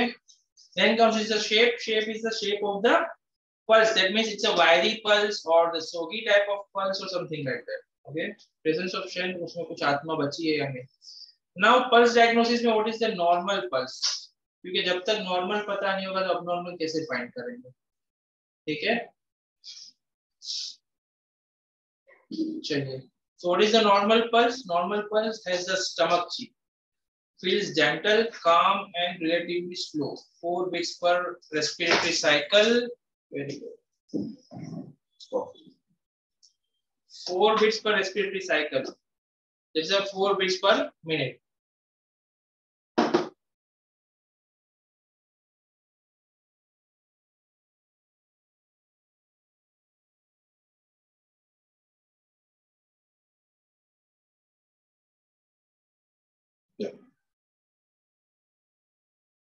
जैसे आप देखते हैं ना कि टंग के अंदर क्या है कि स्टमक की चीज अगर प्रॉपर काम करती है तो टंग पे क्या देता है,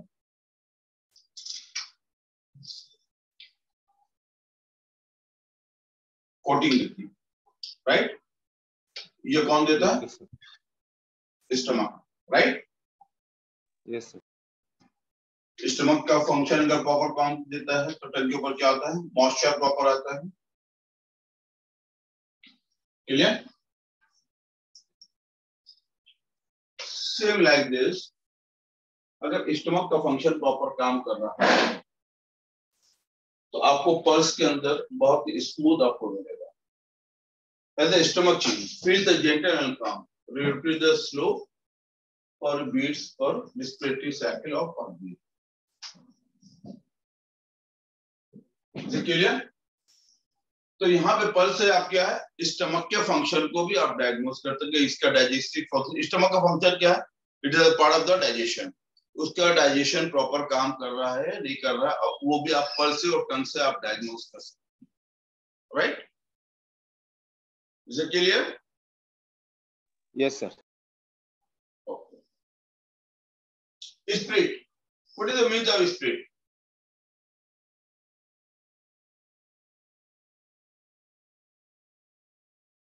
आपकी स्क्रीन पे दिख रहा है, soft but with the strain, neither big और नॉट और नॉट स्मॉल। स्प्लिट होगी लेकिन वो सॉफ्ट होगी, स्ट्रेट होगी, उसके अंदर एक ताकत होगी, एक फोर्स होगी, वो स्मूथली आप उसको फाइंड कर सकते हैं। Regulated should not be the change type very easily. ये पल्स एक पैटर्न, एक रिदम पर चलेगी, ये अपना पैटर्न चेंज नहीं करेगी। फॉर एग्जांपल ये पल्स इस तरह से चलती है, ठीक है।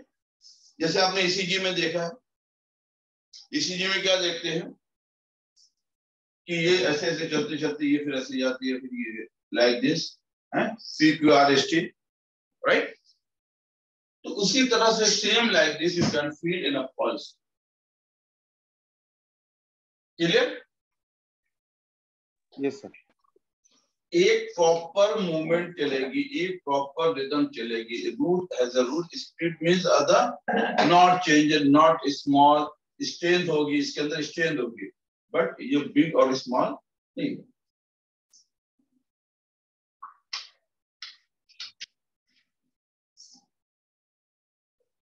Has a root. Deep level is a clearly felt along with the rear position. तो यहाँ पर किडनी फेल्ट स्ट्रॉन्ग, तो रेयर पोजीशन जो बैक की होती है उस पोजीशन पे किडनी को के पल्स को चेक किया जाता है कि किडनी का फंक्शन कैसा काम कर रहा है। किडनी की ची की डिफिशियंसी, किडनी में यिन की डिफिशियंसी है, किडनी में यांग की डिफिशियंसी, राइट।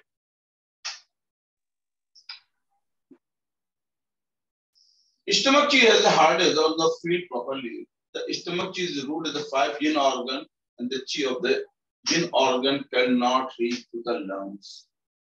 क्योंकि स्टमक और स्प्लीन का काम क्या है? स्टमक का काम क्या है? डाइजेशन। तो फिर ये क्या करता है? स्प्लीन को देता है। स्प्लीन क्या करता है? इसको असेंड करता है कहाँ पे? चेस्ट। चेस्ट में क्या? लंग। फिर लंग्स क्या करता है? इसको डिसेंड करता है। क्लियर? Yes sir. स्टमक चीज का मीन्स कि स्टमक चीज अगर प्रॉपर काम कर रही है तो stomach is a root of the in organ. आपको फिर वो क्या है? वो लंग्स होता है। रेडियल आर्टरी तो लंग्स चैनल पर itself, but it is a need to the stomach चीज If the pulse is stopped, indicates that stomach chi is a proper for king or god. अगर यहाँ पे पल्स को आप देख रहे हैं तो यहाँ पे स्टमक का जो ची है, यानी कि स्टमक की ची का मीन्स उसका digestive system is a proper, right. तो ये सारी चीजें आपको कैसे मिलेगी, यहाँ पे आपको पल्स के थ्रू और टंग। देयर इज टू, अभी आप यहाँ पे दो चीजें आपको पढ़ रहे हैं, एक टंग्स पढ़ रहे हैं और एक आप पल्स। आज हम लोग पल्स पे ही बात कर रहे हैं। This particular quality of the been soft but not too soft. Soft होगी लेकिन बहुत ज्यादा सॉफ्ट नहीं होगी। द काम नॉट रफ। तो यू हैव टू चेक, किस तरह से पल्स को चेक करना है, जो लेक्चरर बता रहे डॉक्टर इद्रिस के किस तरह से आपको चेक करना है। When we talk about the spirit, why we try to verify that there is a yin chi, तो yin chi yang chi, ये yin chi जो टाइप ऑफ द chi आप लोगों ने पढ़ा, उसके अंदर yin chi क्या काम करती है, chi का काम क्या है, वो सारी चीजें आपको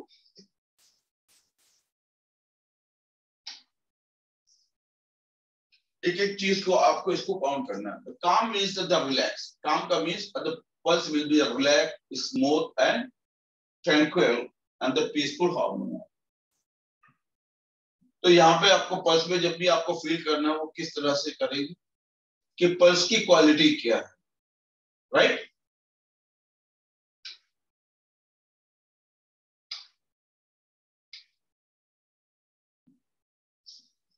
According to season, according to gender, according to occupation, pulse change हो जाती है। सीजन में कैसे, there is a two season, winter and summer। तो winter is a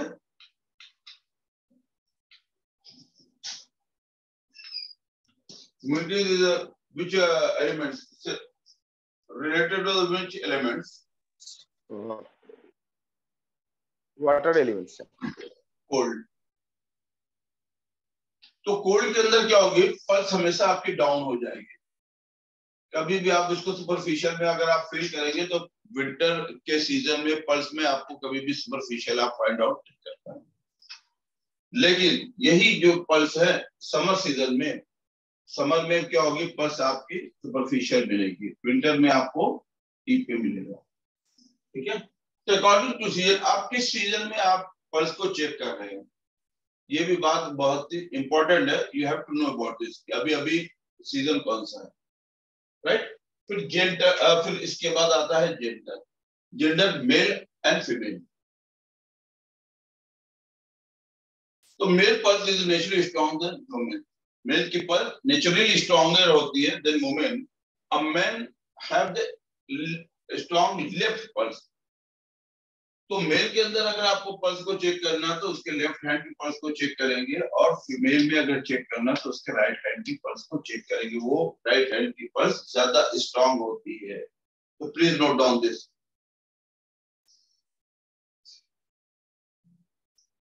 season, gender, male and female. तो मेल में हमेशा लेफ्ट पल्स स्ट्रांग होती है और फीमेल में हमेशा राइट पल्स स्ट्रांग होती है।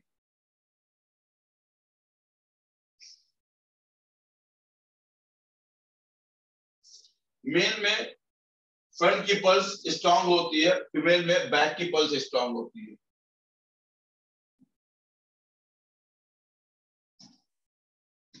ऑक्यूपेशन, वो करता क्या, वो बंदा आपके पास जो पेशेंट आए वो करता क्या है।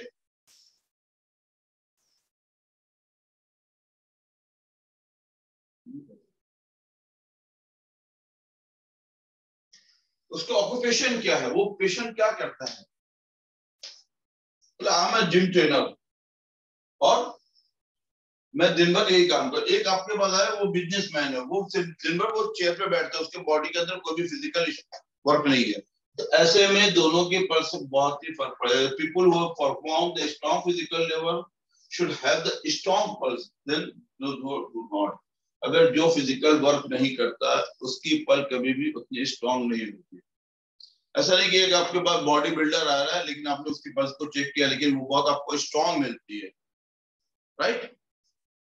तो ये सारी जो चीजें हैं जेंडर के हिसाब से भी आपको सीजन, जेंडर एंड ऑक्यूपेशन ये लिख लीजिए, ये 3 हेडिंग आप प्लीज नोट डाउन कर, season, gender and occupation. Clear? Yes.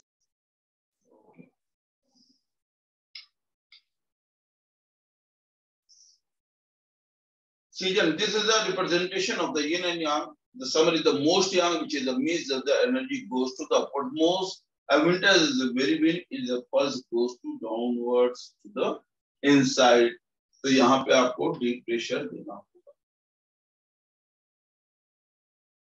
And this is also very important. The body builder, the pulse will be stronger, larger and longer. And menses और menstrual cycle में आपको pulse हमेशा simply मिलेगी, especially on the right rear position, then they become weak and the strong.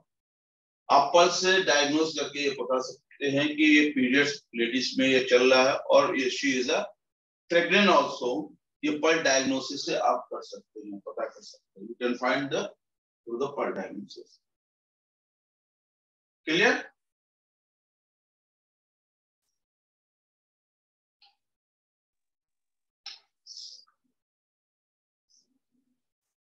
Deep pulse को किस तरह से feel किया जाता है? डीप पल्स हमेशा डीप प्रेशर से ही फील करेंगे. डीप पल्स में कौन से ऑर्गन आते हैं? यिन आते हैं, यांग आते हैं? डीप में कौन से पल्स फील करते हैं आप लोग? यिन सर. यिन. ओके. यहाँ पे क्या कौन only by felt with the heavy pressure, और ये कहां पे मिलेगा? With the near bone. इसमें जो क्लिनिकल सिग्निफिकेंस आता है वो इंडिकेट क्या करता है? इंटीरियर कंडीशन को करता है. डीप में हमेशा इंटीरियर कंडीशन को फील कर सकते हो. Indicates the yin organ to be the problem. अगर कोई भी यिन ऑर्गन में प्रॉब्लम है then you can find the deep pulse. Deep and week pulse जो होती है वो यांग और ची की डिफिशियंसी होती है. डीप में होगी, लेकिन अगर वो पल्स अगर वीक होगी तो वो क्या बताएगा कि यांग और ची की डिफिशियंसी होगी. डीप में अगर वो फुल पल्स होगी तो वो बॉडी के अंदर बताएगी कहीं भी बॉडी के अंदर ब्लड और या ची की स्टैग्नेशन हुई है, यूट्रस में फाइब्राइड्स हुआ, यानी कहीं पे कोई भी स्टेटस ऑफ ची और ब्लड हुआ है. ब्लड इंटीरियर, यानी कहीं पे भी आपको ये जब आप यहाँ पे डीप पे चेक करेंगे, there is a to type of pulse in a deep you can find. One is a week, तो अगर वीक होगी तो यांग एंड ची की डिफिशियंसी होगी, और डीप में अगर वो फुल पल्स होगी तो स्टेटस ऑफ द ची of blood in the interior of the body, वो कहीं ना कहीं बॉडी में ब्लड और ची की स्टैग्नेशन होगी. Right? Is it clear to everyone? Sir एक बार और बताइए. फॉर एग्जाम्पल आप डीप में पल्स को चेक कर रहे हैं, राइट? डीप में पल्स को चेक कर रहे हैं. Clear? There is your superficial pressure. There is your superficial pressure when you go to the deep pressure. Okay? तो जब आप यहाँ पे डीप में प्रेशर कर रहे हैं और यहाँ पे देख रहे हैं, तो डीप में अगर पल्स बहुत ही वीक दिख रही है, वीक का मतलब कि नॉर्मल से लेस देन नॉर्मल, जो नॉर्मल आपको बीट्स मिल रही है उससे भी वीक मिल रही है, इसकी जो स्ट्रेंथ है वो वीक मिल रही है, तो यहाँ पे क्या है कि यांग और ये ची की डिफिशियंसी होगी. लेकिन अगर वो जब डीप में प्रेशर करते तो ऐसा लगता है कि जैसे रबर की पाइप को आपने पानी से भरा, उसको आप प्रेस करेंगे रबर की पाइप को, तो then you can feel deep के मतलब अगर वीक मिलेगी तो जैसे होता है ना स्लो पाइप आपने खोला, इसको करने के लिए आपको रबर की पाइप के ऊपर प्रैक्टिस करनी पड़ेगी with the water. You can be the master in this way. तो इसमें अगर आपने स्लो कर दिया तो वो क्या होगा, वो फुल होगी, वो इसके अंदर कंटिन्यू पूरा भरा हुआ होगा. उसके तरफ एक तरफ से रबर की पाइप को बंद कर दिया, उसके बाद देन यू कैन प्रेस, तो you can feel the full. अगर वो फुल हो रही है डीप में प्रेस करने के बाद, अगर वो फुल फील हो रही है तो there is a means there is stagnation in your body. Liver में ब्लड स्टैग्नेशन हो सकती है, हार्ट ब्लड स्टैग्नेशन हो सकती है, लंग्स के अंदर फाइब्रोसिस हो सकता है, यूट्रस के अंदर सिस्ट हो सकता है, ब्रेन के अंदर ट्यूमर हो सकता है, ब्रेस्ट के अंदर गांठें हो सकती है, कहीं पे भी ब्लड और ची का स्टैग्नेशन हुआ है, देन वो क्या बता रहा है कि डीप में अब अगर वो फुल है पल्स तो वो कहीं ना कहीं ची और ब्लड का स्टेग्नेशन बॉडी के अंदर हुआ है। फिर आपको क्या है कि उस पार्टिकुलर ऑर्गन को करने के लिए उस पोजीशन पे जाके वापस आपको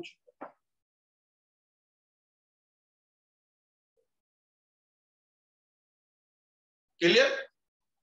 यस सर।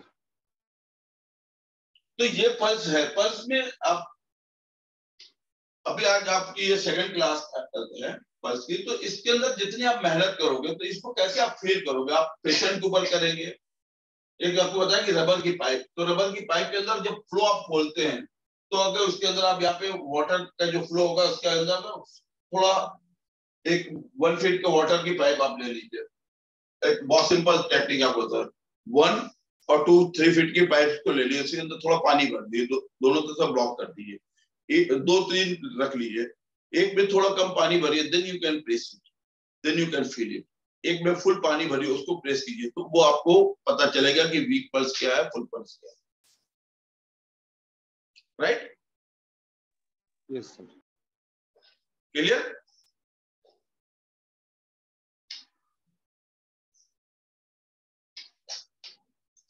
फ्लोटिंग, फ्लोटिंग का मतलब है कि बहती हुई। फ्लोट कब होता है? फ्लोट कब आता है? जब कोई चीज फुल होती है। फ्लोट कब होता है? जब कोई चीज फुल होती है।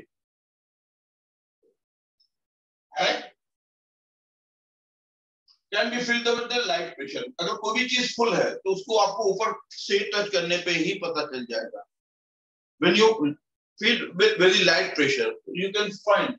तो फ्लोटिंग का मीन्स ही वो अपने आप में खुद बता रहा है कि मैं फ्लोट कर रहा हूं, बह रहा हूं, नॉर्मल से ज्यादा हूं, नॉर्मल से ज्यादा हूं। तो अगर कोई भी फ्लोट अगर हो रहा है तो अभी भी आपको सुपर फील, मतलब डीप में नहीं हुआ, मैं ऐसा आपको फ्लोटिंग पे ही मिलेगी। Can be failed with the light pressure. उसके अंदर जो क्लिनिकल सिग्निफिकेंस आएगा वो क्या होगा? अगर वो फ्लोट कर रहा है तो वो क्या होगा? Indicate the presence of the exterior, यानी उसपे एक्सटीरियर यानी पैटर्न का है। इंटीरियर, क्योंकि एक्सटीरियर क्या है? वो यांग है, इंटीरियर क्या है? वो यिन है। तो एक्सटीरियर में हमेशा आपको सुपरफिशियल मिलेगी, और ऐसे में इसमें जब होगी तो याद रखिए कि यांग हमेशा फास्ट होती है। अगर कंपेयर करते हैं यिन से और यांग से, तो there is eight guider of principal आपने जैसे पढ़ा यिन और यांग। तो यिन और यांग के अंदर क्या कहते हैं? यिन के अंदर कोल्डनेस आती है, यिन के अंदर और डिफिशियंसी आती है, और ये यिन के अंदर बताइए और क्या आता है? यहां पे सिर्फ समझने की बात, रटने की चीज नहीं है।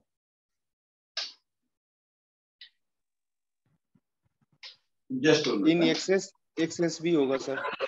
just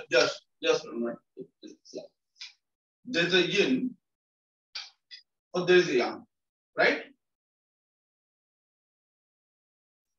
तो yin में कौन कौन चीजें आती है गाइडेंस प्रिंसिपल में?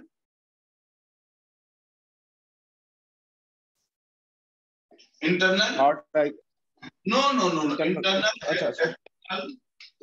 External, hot and cold and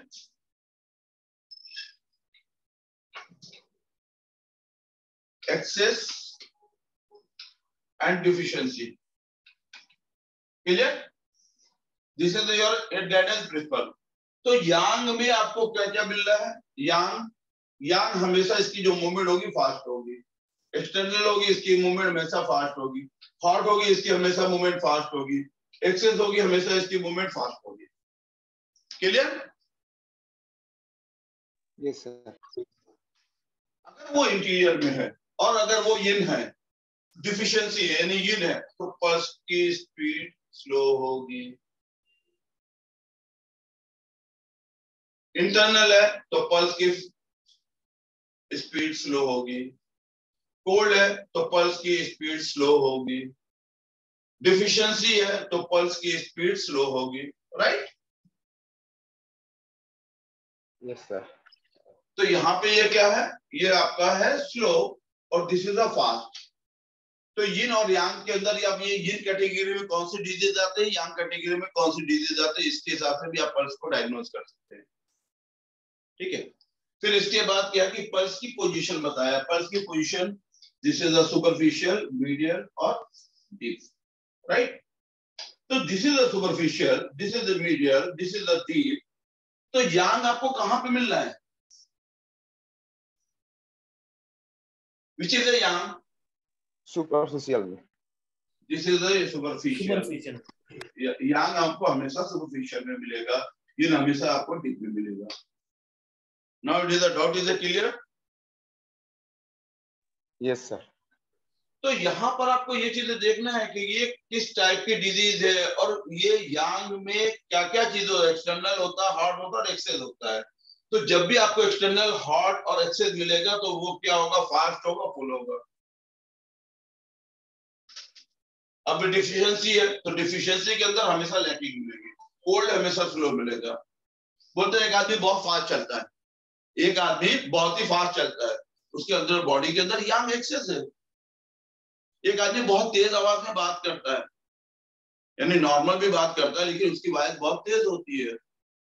और एक आदमी बिल्कुल नॉर्मल सेम एज का है लेकिन वो बहुत ही स्लो चलता है, लेकिन जब वो बात करता है तो बहुत ही स्लो बात करता है। तो इससे आप ये समझ लो उसके यिन और यांग बॉडी के अंदर कहाँ पे क्या डिफरेंस है। तो it is very easy to understand कि आपने यिन या यांग को अगर आपने समझ लिया, उसके कैरेक्टरिस्टिक को आपने समझ लिया, तो it is very easy to find any type of the diagnosis through the pulse and through the tongue. आपको उसको रट के लिख के याद करने की जरूरत नहीं है। पीडीएफ आपको भेज दिया मैंने कल रात में, मिल गई थी सभी को ना? जी सर। Yes sir. ओके, तो यहाँ पर आपको क्या देखना है? यहाँ पे आपको यिन और यांग की कैटेगरी को देखना है कि यिन और यांग है क्या। बोले कि एक्यूपंक्चर के अंदर अगर कोई भी चीज एग्जिस्ट करती है, आइदर यिन और यांग, दो ही कैटेगरी, इसके अंदर कोई तीसरी कैटेगरी है ही नहीं है। बोले there is no any other category. तो चाहे वो यिन टाइप की डिजीज होगी, वो यांग टाइप की डिजीज होगी। अगर कोल्ड हुआ तो यहाँ पे ब्लड का सर्कुलेशन फास्ट होगा या स्लो होगा? स्लो होगा। अगर ब्लड का स्लो होगा तो आगे चल के वो किस चीज में होगा? वो स्टैग्नेशन होगा। आगे क्या होगा? वो कहीं ना कहीं स्टैग्नेशन होगा। पता चला कि अगर ब्लड का फ्लो, ओके, ब्लड का फ्लो अगर स्लो है तो वो धीरे धीरे धीरे धीरे धीरे धीरे धीरे क्या होगा? वो डिपोजिशन फोल्ड में चला जाएगा और फिर वहां पे क्या होगा? फॉर्मेशन हो जाएगी। गाल ब्लैडर में हो गया तो स्टोन की फॉर्मेशन होगी, किडनी में हो गया तो स्टोन की फॉर्मेशन होगी, लंग्स में कोल्डनेस आ गई तो धीरे धीरे वो क्या होगा? फाइब्रोसिस, ट्यूबरकुलोसिस, ये सारी चीज। आइटिस पहले क्या आएगा? आइटिस होगा, इन्फ्लामेशन होगा, ब्रोंकाइटिस, तो बाद में जाके वो सिस में कम होता है। जैसे आइटिस के अंदर क्या होता है? Itis is also is a Yang nature, itis is also yang nature, cis also is coming the yin nature। जैसे साइनोसाइटिस, जहां पे आइटिस का वर्ड लगा वो it is also Yang nature, access है। और जहां पे सिस है, जैसे पैरालिसिस, तो जहां पे सिस होगा वहां पे नमनेस होगी, वहां पे वो yin टाइप होगा। तो कोल्डनेस है, अगर यहाँ पे कोल्ड है, डिफिशियंस है, यहाँ पे ब्लड का सर्कुलेशन नहीं हो रहा, फ्लिपिन ट्यूब्स ब्लॉक हो गई। ब्लॉक क्यों हो गई? Because due to the coldness. अब फ्रीजर में पानी रखते हैं, वो क्या होता है बाद में? आफ्टर 1 आवर आइस बन 1 घंटे भी बन जाती नहीं, पहले उसकी ऊपर की लेयर हार्ड होगी, देन यू प्रेस तो आपकी फिंगर घुस जाएगी, लेकिन वो ऊपर की लेयर हार्ड होगी। फिर इसको 2 घंटा 3 घंटा तो वो धीरे धीरे लेयर बनते बनते एक सॉलिड चीज बन जाती है। आप ऐसे पानी से मारिए, किसी को कुछ लगेगा नहीं, लेकिन वही हार्ड चीज है, टेम्परेचर में इतना हार्ड कि उससे अगर आप मारिए किसी का सर फट जाएगा। तो वो क्या है? वो ड्यू टू द कोल्डनेस, उसके अंदर भी टेम्परेचर होता है, ऐसा नहीं कि उसके अंदर टेम्परेचर नहीं होता, वो माइनस में हो जाता है, लेकिन टेम्परेचर उसमें भी होता है। तो ये क्या है? ये चीज आपको पल्स और टंग के अंदर, ये चीज आपको ये ना यहाँ को समझ लिया तो टंग और pulse is very easy, otherwise is a very difficult.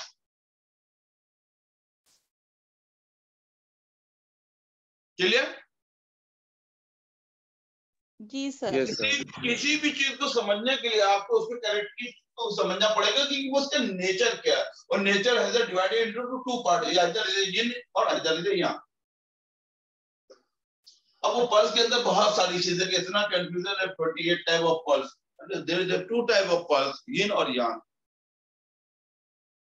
There is a not 28 type of pulse, there is a two type of pulse, one is a yin, one is a yang। उसके अंदर वो सारी चीजें आती है, या तो वो yin होगा या तो वो yang होगा। क्लियर? जी सर। या तो वो yin कैटेगरी में आएगा या तो वो yang कैटेगरी में आएगा। अब आप लोग अपनी पीडीएफ को खुद बनाइए, उसको yin कैटेगरी का पल्स को अलग कर दिए, yang कैटेगरी के पल्स को अलग कर दिए, वेरी इजी। अब उसके अंदर yin कैटेगरी में कौन कौन सी आती है? इंटरनल कोल्डनेस और डिफिशियंसी। yang कैटेगरी में क्या आती है? एक्सेस हॉट और एक्सटर्नल।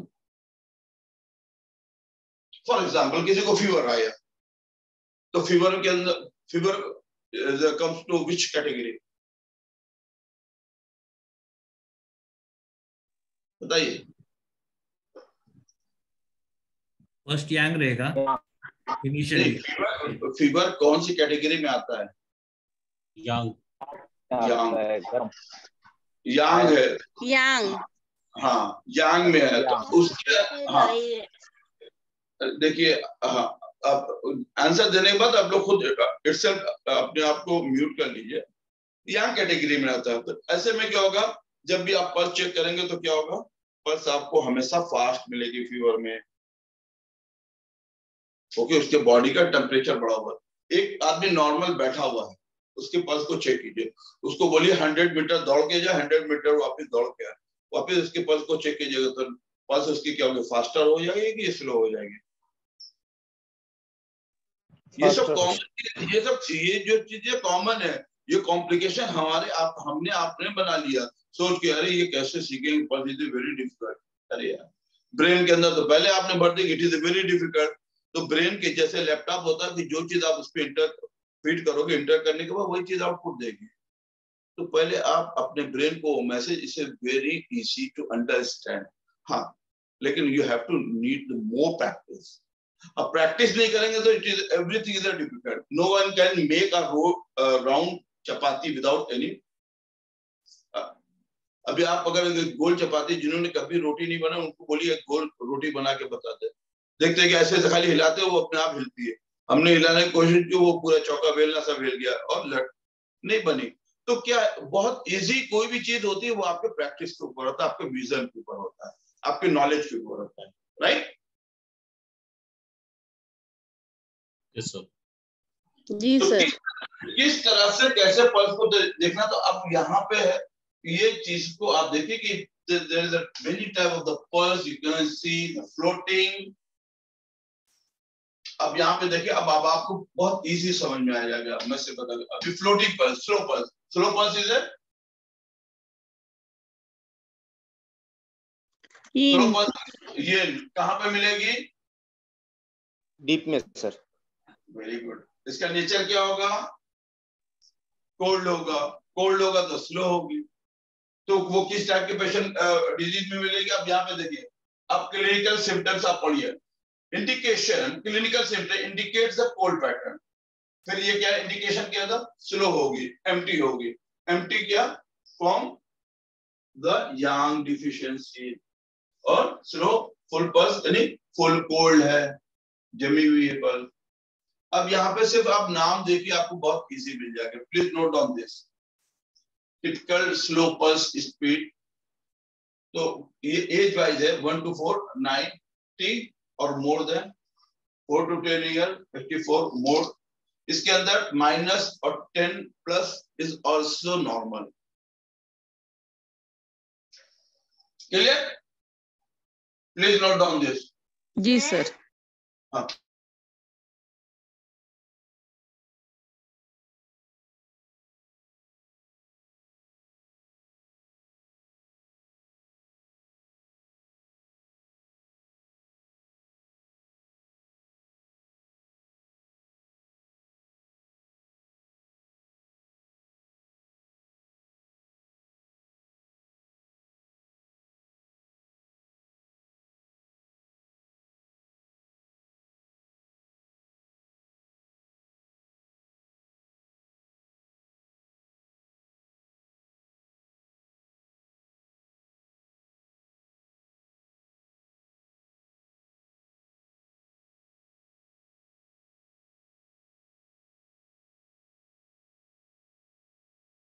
लिख लिया आप लोगों ने?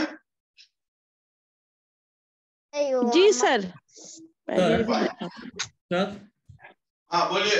suppose if a person in the age group 35 to 50, हाँ his beat should be 70 to 7, but it is suppose 76 or 78, then what is the problem? Blood pressure पूछे या पल्स पूछ रहे? Pulse. 35 to 50, we have written 70 to 72. हाँ. But it is suppose 76 beats or 78 beats per minute. Then yes. The minus and plus 10 is also normal. In any age, the minus 10 and plus 10 is also normal. आप किसी में भी add कर सकते हो. -10 यानी 58 हो गया और +10 is also normal. If it is above or below, then it is a problem. Yeah, 5 to 10 is below, minus of 10 is also normal. Yes, but if it is less than, suppose less by 15 or more by 15, more than 5 to 10 is abnormal. Okay. Tachycardia and bradycardia. Okay. अभी हमने यहाँ पे बोला कि गेडल में 35 to 50 में 70 to 70, अगर उसकी 80 बीट्स भी पर मिनट मिल रही है, 60 भी मिल रही है, तो इज ऑल्सो नॉर्मल. बट इस आपको उस पर ध्यान देना है, ऐसा नहीं कि वो नॉर्मल है. लेकिन यहाँ पे क्या है कि अगर इससे ज्यादा प्लस प्लस माइनस में वो प्लस प्लस जाता है, this is abnormal, there is some issue. इसमें इन जनरल बोलते हैं 5 plus and 5 normal is also normal. More than there is some problem related to that particular organ. Fine? Clear? Yes sir. Yes sir. Okay. Rapid pulse. Rapid come is under the rapid pulse come under yin or yang? Yin. Yang sir. Yang.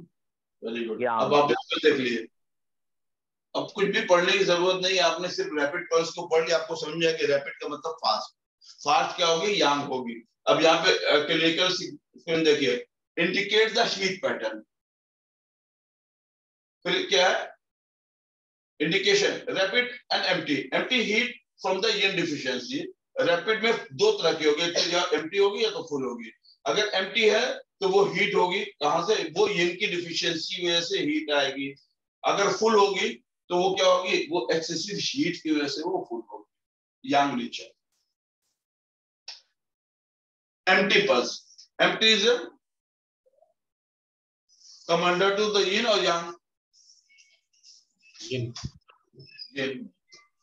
तो वहां पे या right, this is answer right. तो वहां पे क्या? वहां पे ची ब्लड की डिफिशियंसी आपको मिलेगी. Clear?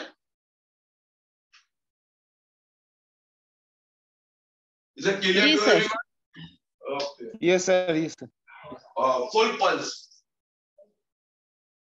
Full is a yang.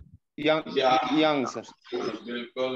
अब ये समझ आ गया? खाली आपको मैं हेडिंग बताता चलो, आप खुद ही आप बताते चलेंगे वो किस टाइप का है. जी सर. सिंपली स्लिप कर रही है.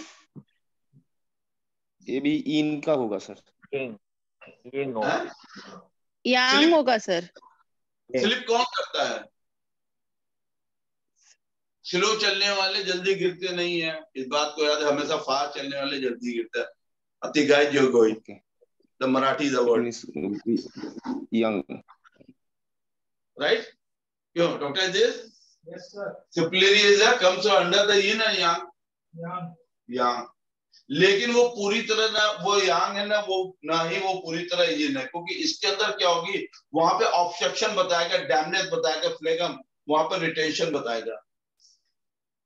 वो फुल yang नहीं है, वो yang फुल नहीं है, लेकिन वो सिंपलरी है, क्योंकि उसके अंदर क्या बताएगा? सिंपलरी में डैमेज बताएगा, रिटेंशन बताएगा, फ्लेगम कहीं ना कहीं ऑब्स्ट्रक्शन बताएगा. अब उसमें क्लिनिकल सिम्पटम्स में देख लीजिए. Indicate the फ्लेगम, damage, food retention और प्रेगनेंसी. तो प्रेग्नेंट वोमेन होगी तो शी इज अ कंसीव, किसी ने उस चीज को कंसीव कर लिया, तो वो कंसीव होने के बाद वो उसका मोमेंट हो गया, क्योंकि यांग से ही वो आके हुआ है। ठीक है, तो यहाँ पर आपको ये चीजें देखनी होगी कि सिप्लेरी के अंदर वो यांग से यिन में आता है, लेकिन वो पूरी तरह से यिन नहीं हो पाता। It's a full by the definition but can't be as a week as a very, it can be the week indication फ्लेगम damage as a ची डिफिशिएंसी। लेकिन यहाँ पे क्या, अभी कोई भी प्रेग्नेंट हुआ तो प्रेगनेंसी इज यिन और यांग।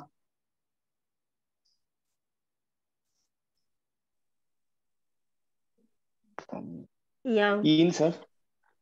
प्रेगनेंसी हुआ किसकी वजह से? यांग फोर्स ने उसको प्रेग्नेंट किया। उसको किसने किया? यांग फोर्स ने किया।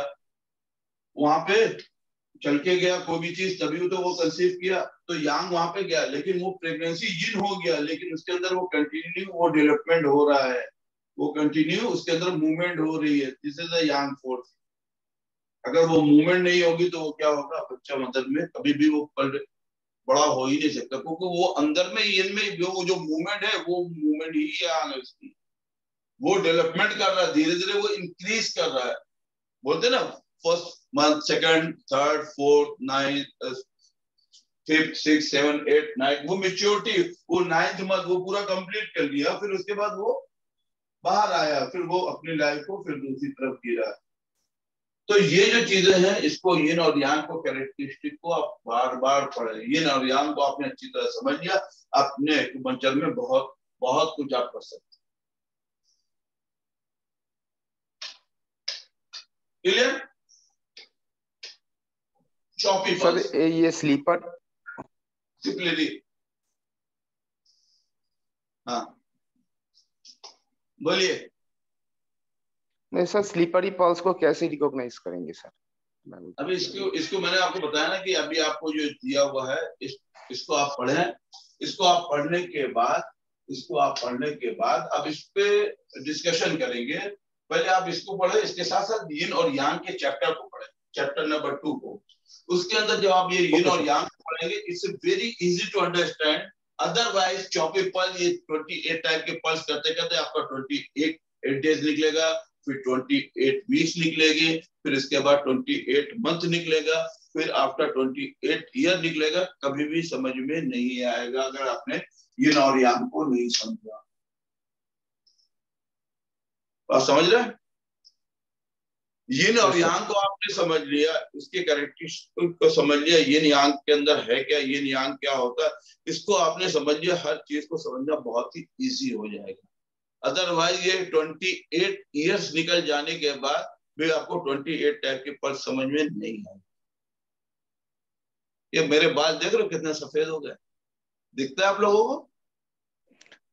सर मेरी एज 28 नहीं है, मैं तो ज्यादा क्यों हूँ? तो ज्यादा सफेद हो गए ना, क्योंकि बराबर आप क्लास में रहती है ना, तो बोलते ना जिसके साथ रहते हैं उसके सोबत का भी असर पड़ता है। ठीक है, तो अच्छा हुए भी ऑफलाइन में इतनी सफेद, जब प्रैक्टिकल के लिए आएंगे तो पूरा सफेद हो जाएगा। डोंट वरी, हमें लोगों के लिए वो बना हुआ कलर तो आएंगी नहीं आएंगी। ठीक है, तो ये यिन और यांग की कैरेक्टरिस्टिक को आप समझोगे। जो चॉपी का मर्ज क्या होता है? चॉप किसे करते हैं? चॉप का क्या होता है? कटिंग सर, जैसे कोई सब्जी काटते हैं, चॉप करते हैं बस। चॉपी का मीन्स क्या है बताइए? स्लो।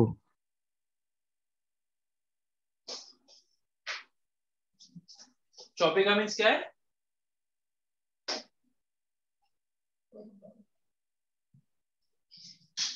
हेलो सर, रुक के आएगा, रुक के आएगा कुछ। चॉपी का मीन्स आप जो कटिंग करते हैं वो रुक के होता है।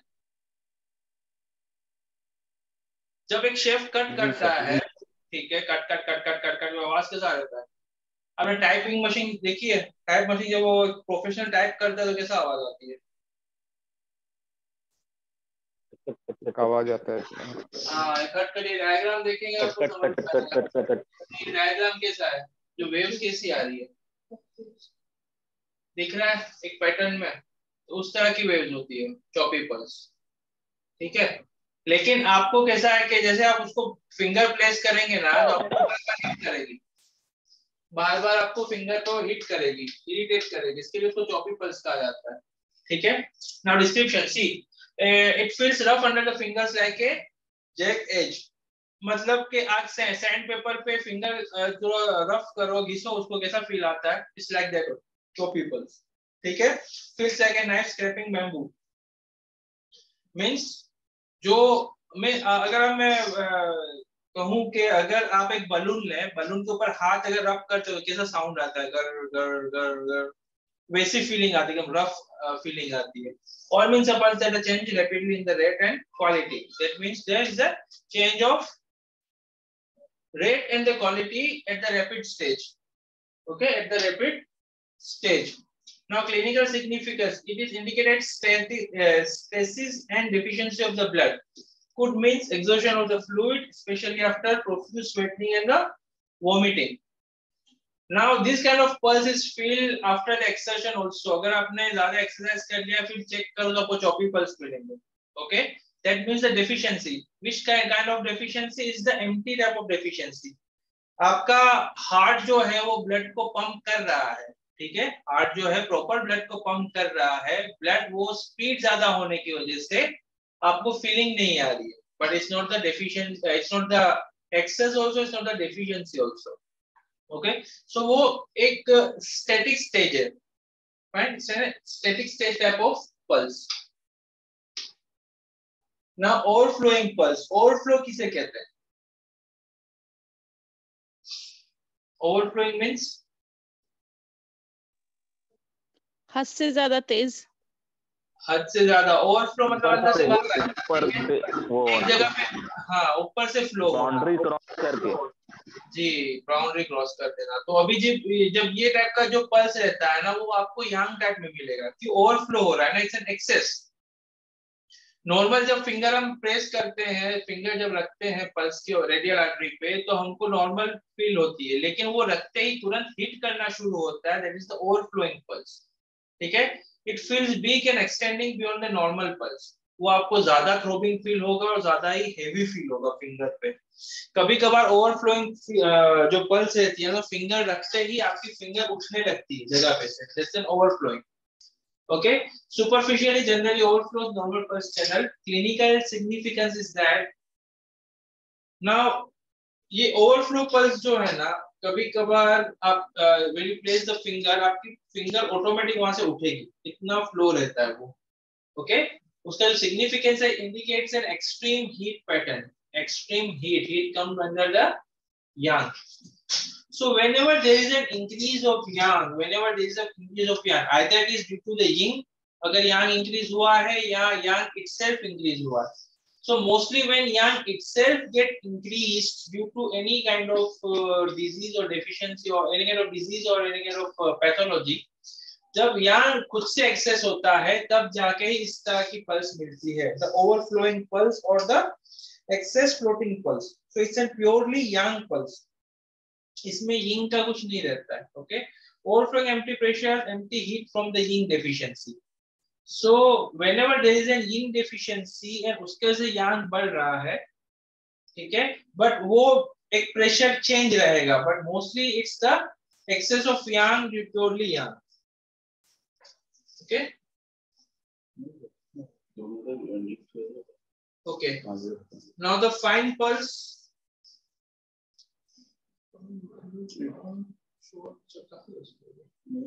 वो पीडीएफ है, उससे अंदर पढ़े, वो जिन्होंने यहाँ तो दे दिया पीडीएफ में पढ़ के। Okay, so now the fine pulse. Fine pulse किसे कहते हैं?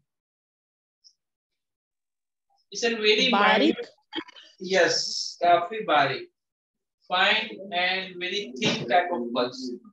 अब वो कभी कभार इट्स एन मिसकंसेप्ट दैट वो आपको फील भी नहीं होगी, टच भी करेंगे तो आपको महसूस नहीं होगा, आपको ऐसा लगेगा पल्स है ही नहीं, इट्स वेरी फाइन। अब उसको फील करना है तो काफी डीप जाना पड़ेगा। क्यों डीप जाना पड़ेगा? क्योंकि यिंग डेफिशिएंसी की वजह से है वो। अगर कुछ भी चीज वीक है तो आपको डीप जाना पड़ेगा, डीप इज द यिंग। यिन की अगर डेफिशिएंसी है तो जो चीज दिख पे मिलनी चाहिए वो भी नहीं मिलती, और मिलती भी तो काफी फाइन मिलती है, बहुत ही सेंसिटिव अगर आपका टच है तब जाकर फील होती है, वरना आपको सही लगेगा कि फील नहीं है, पल्स है ही नहीं।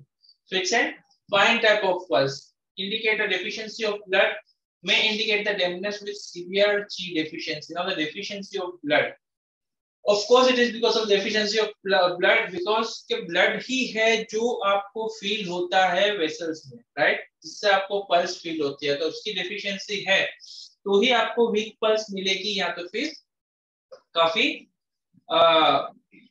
अनसेंसनल वो मिलेगा आपको पल्स, ठीक है। तो it's because of the deficiency of blood, and it indicates the thin rapid heat caused by the yin deficiency.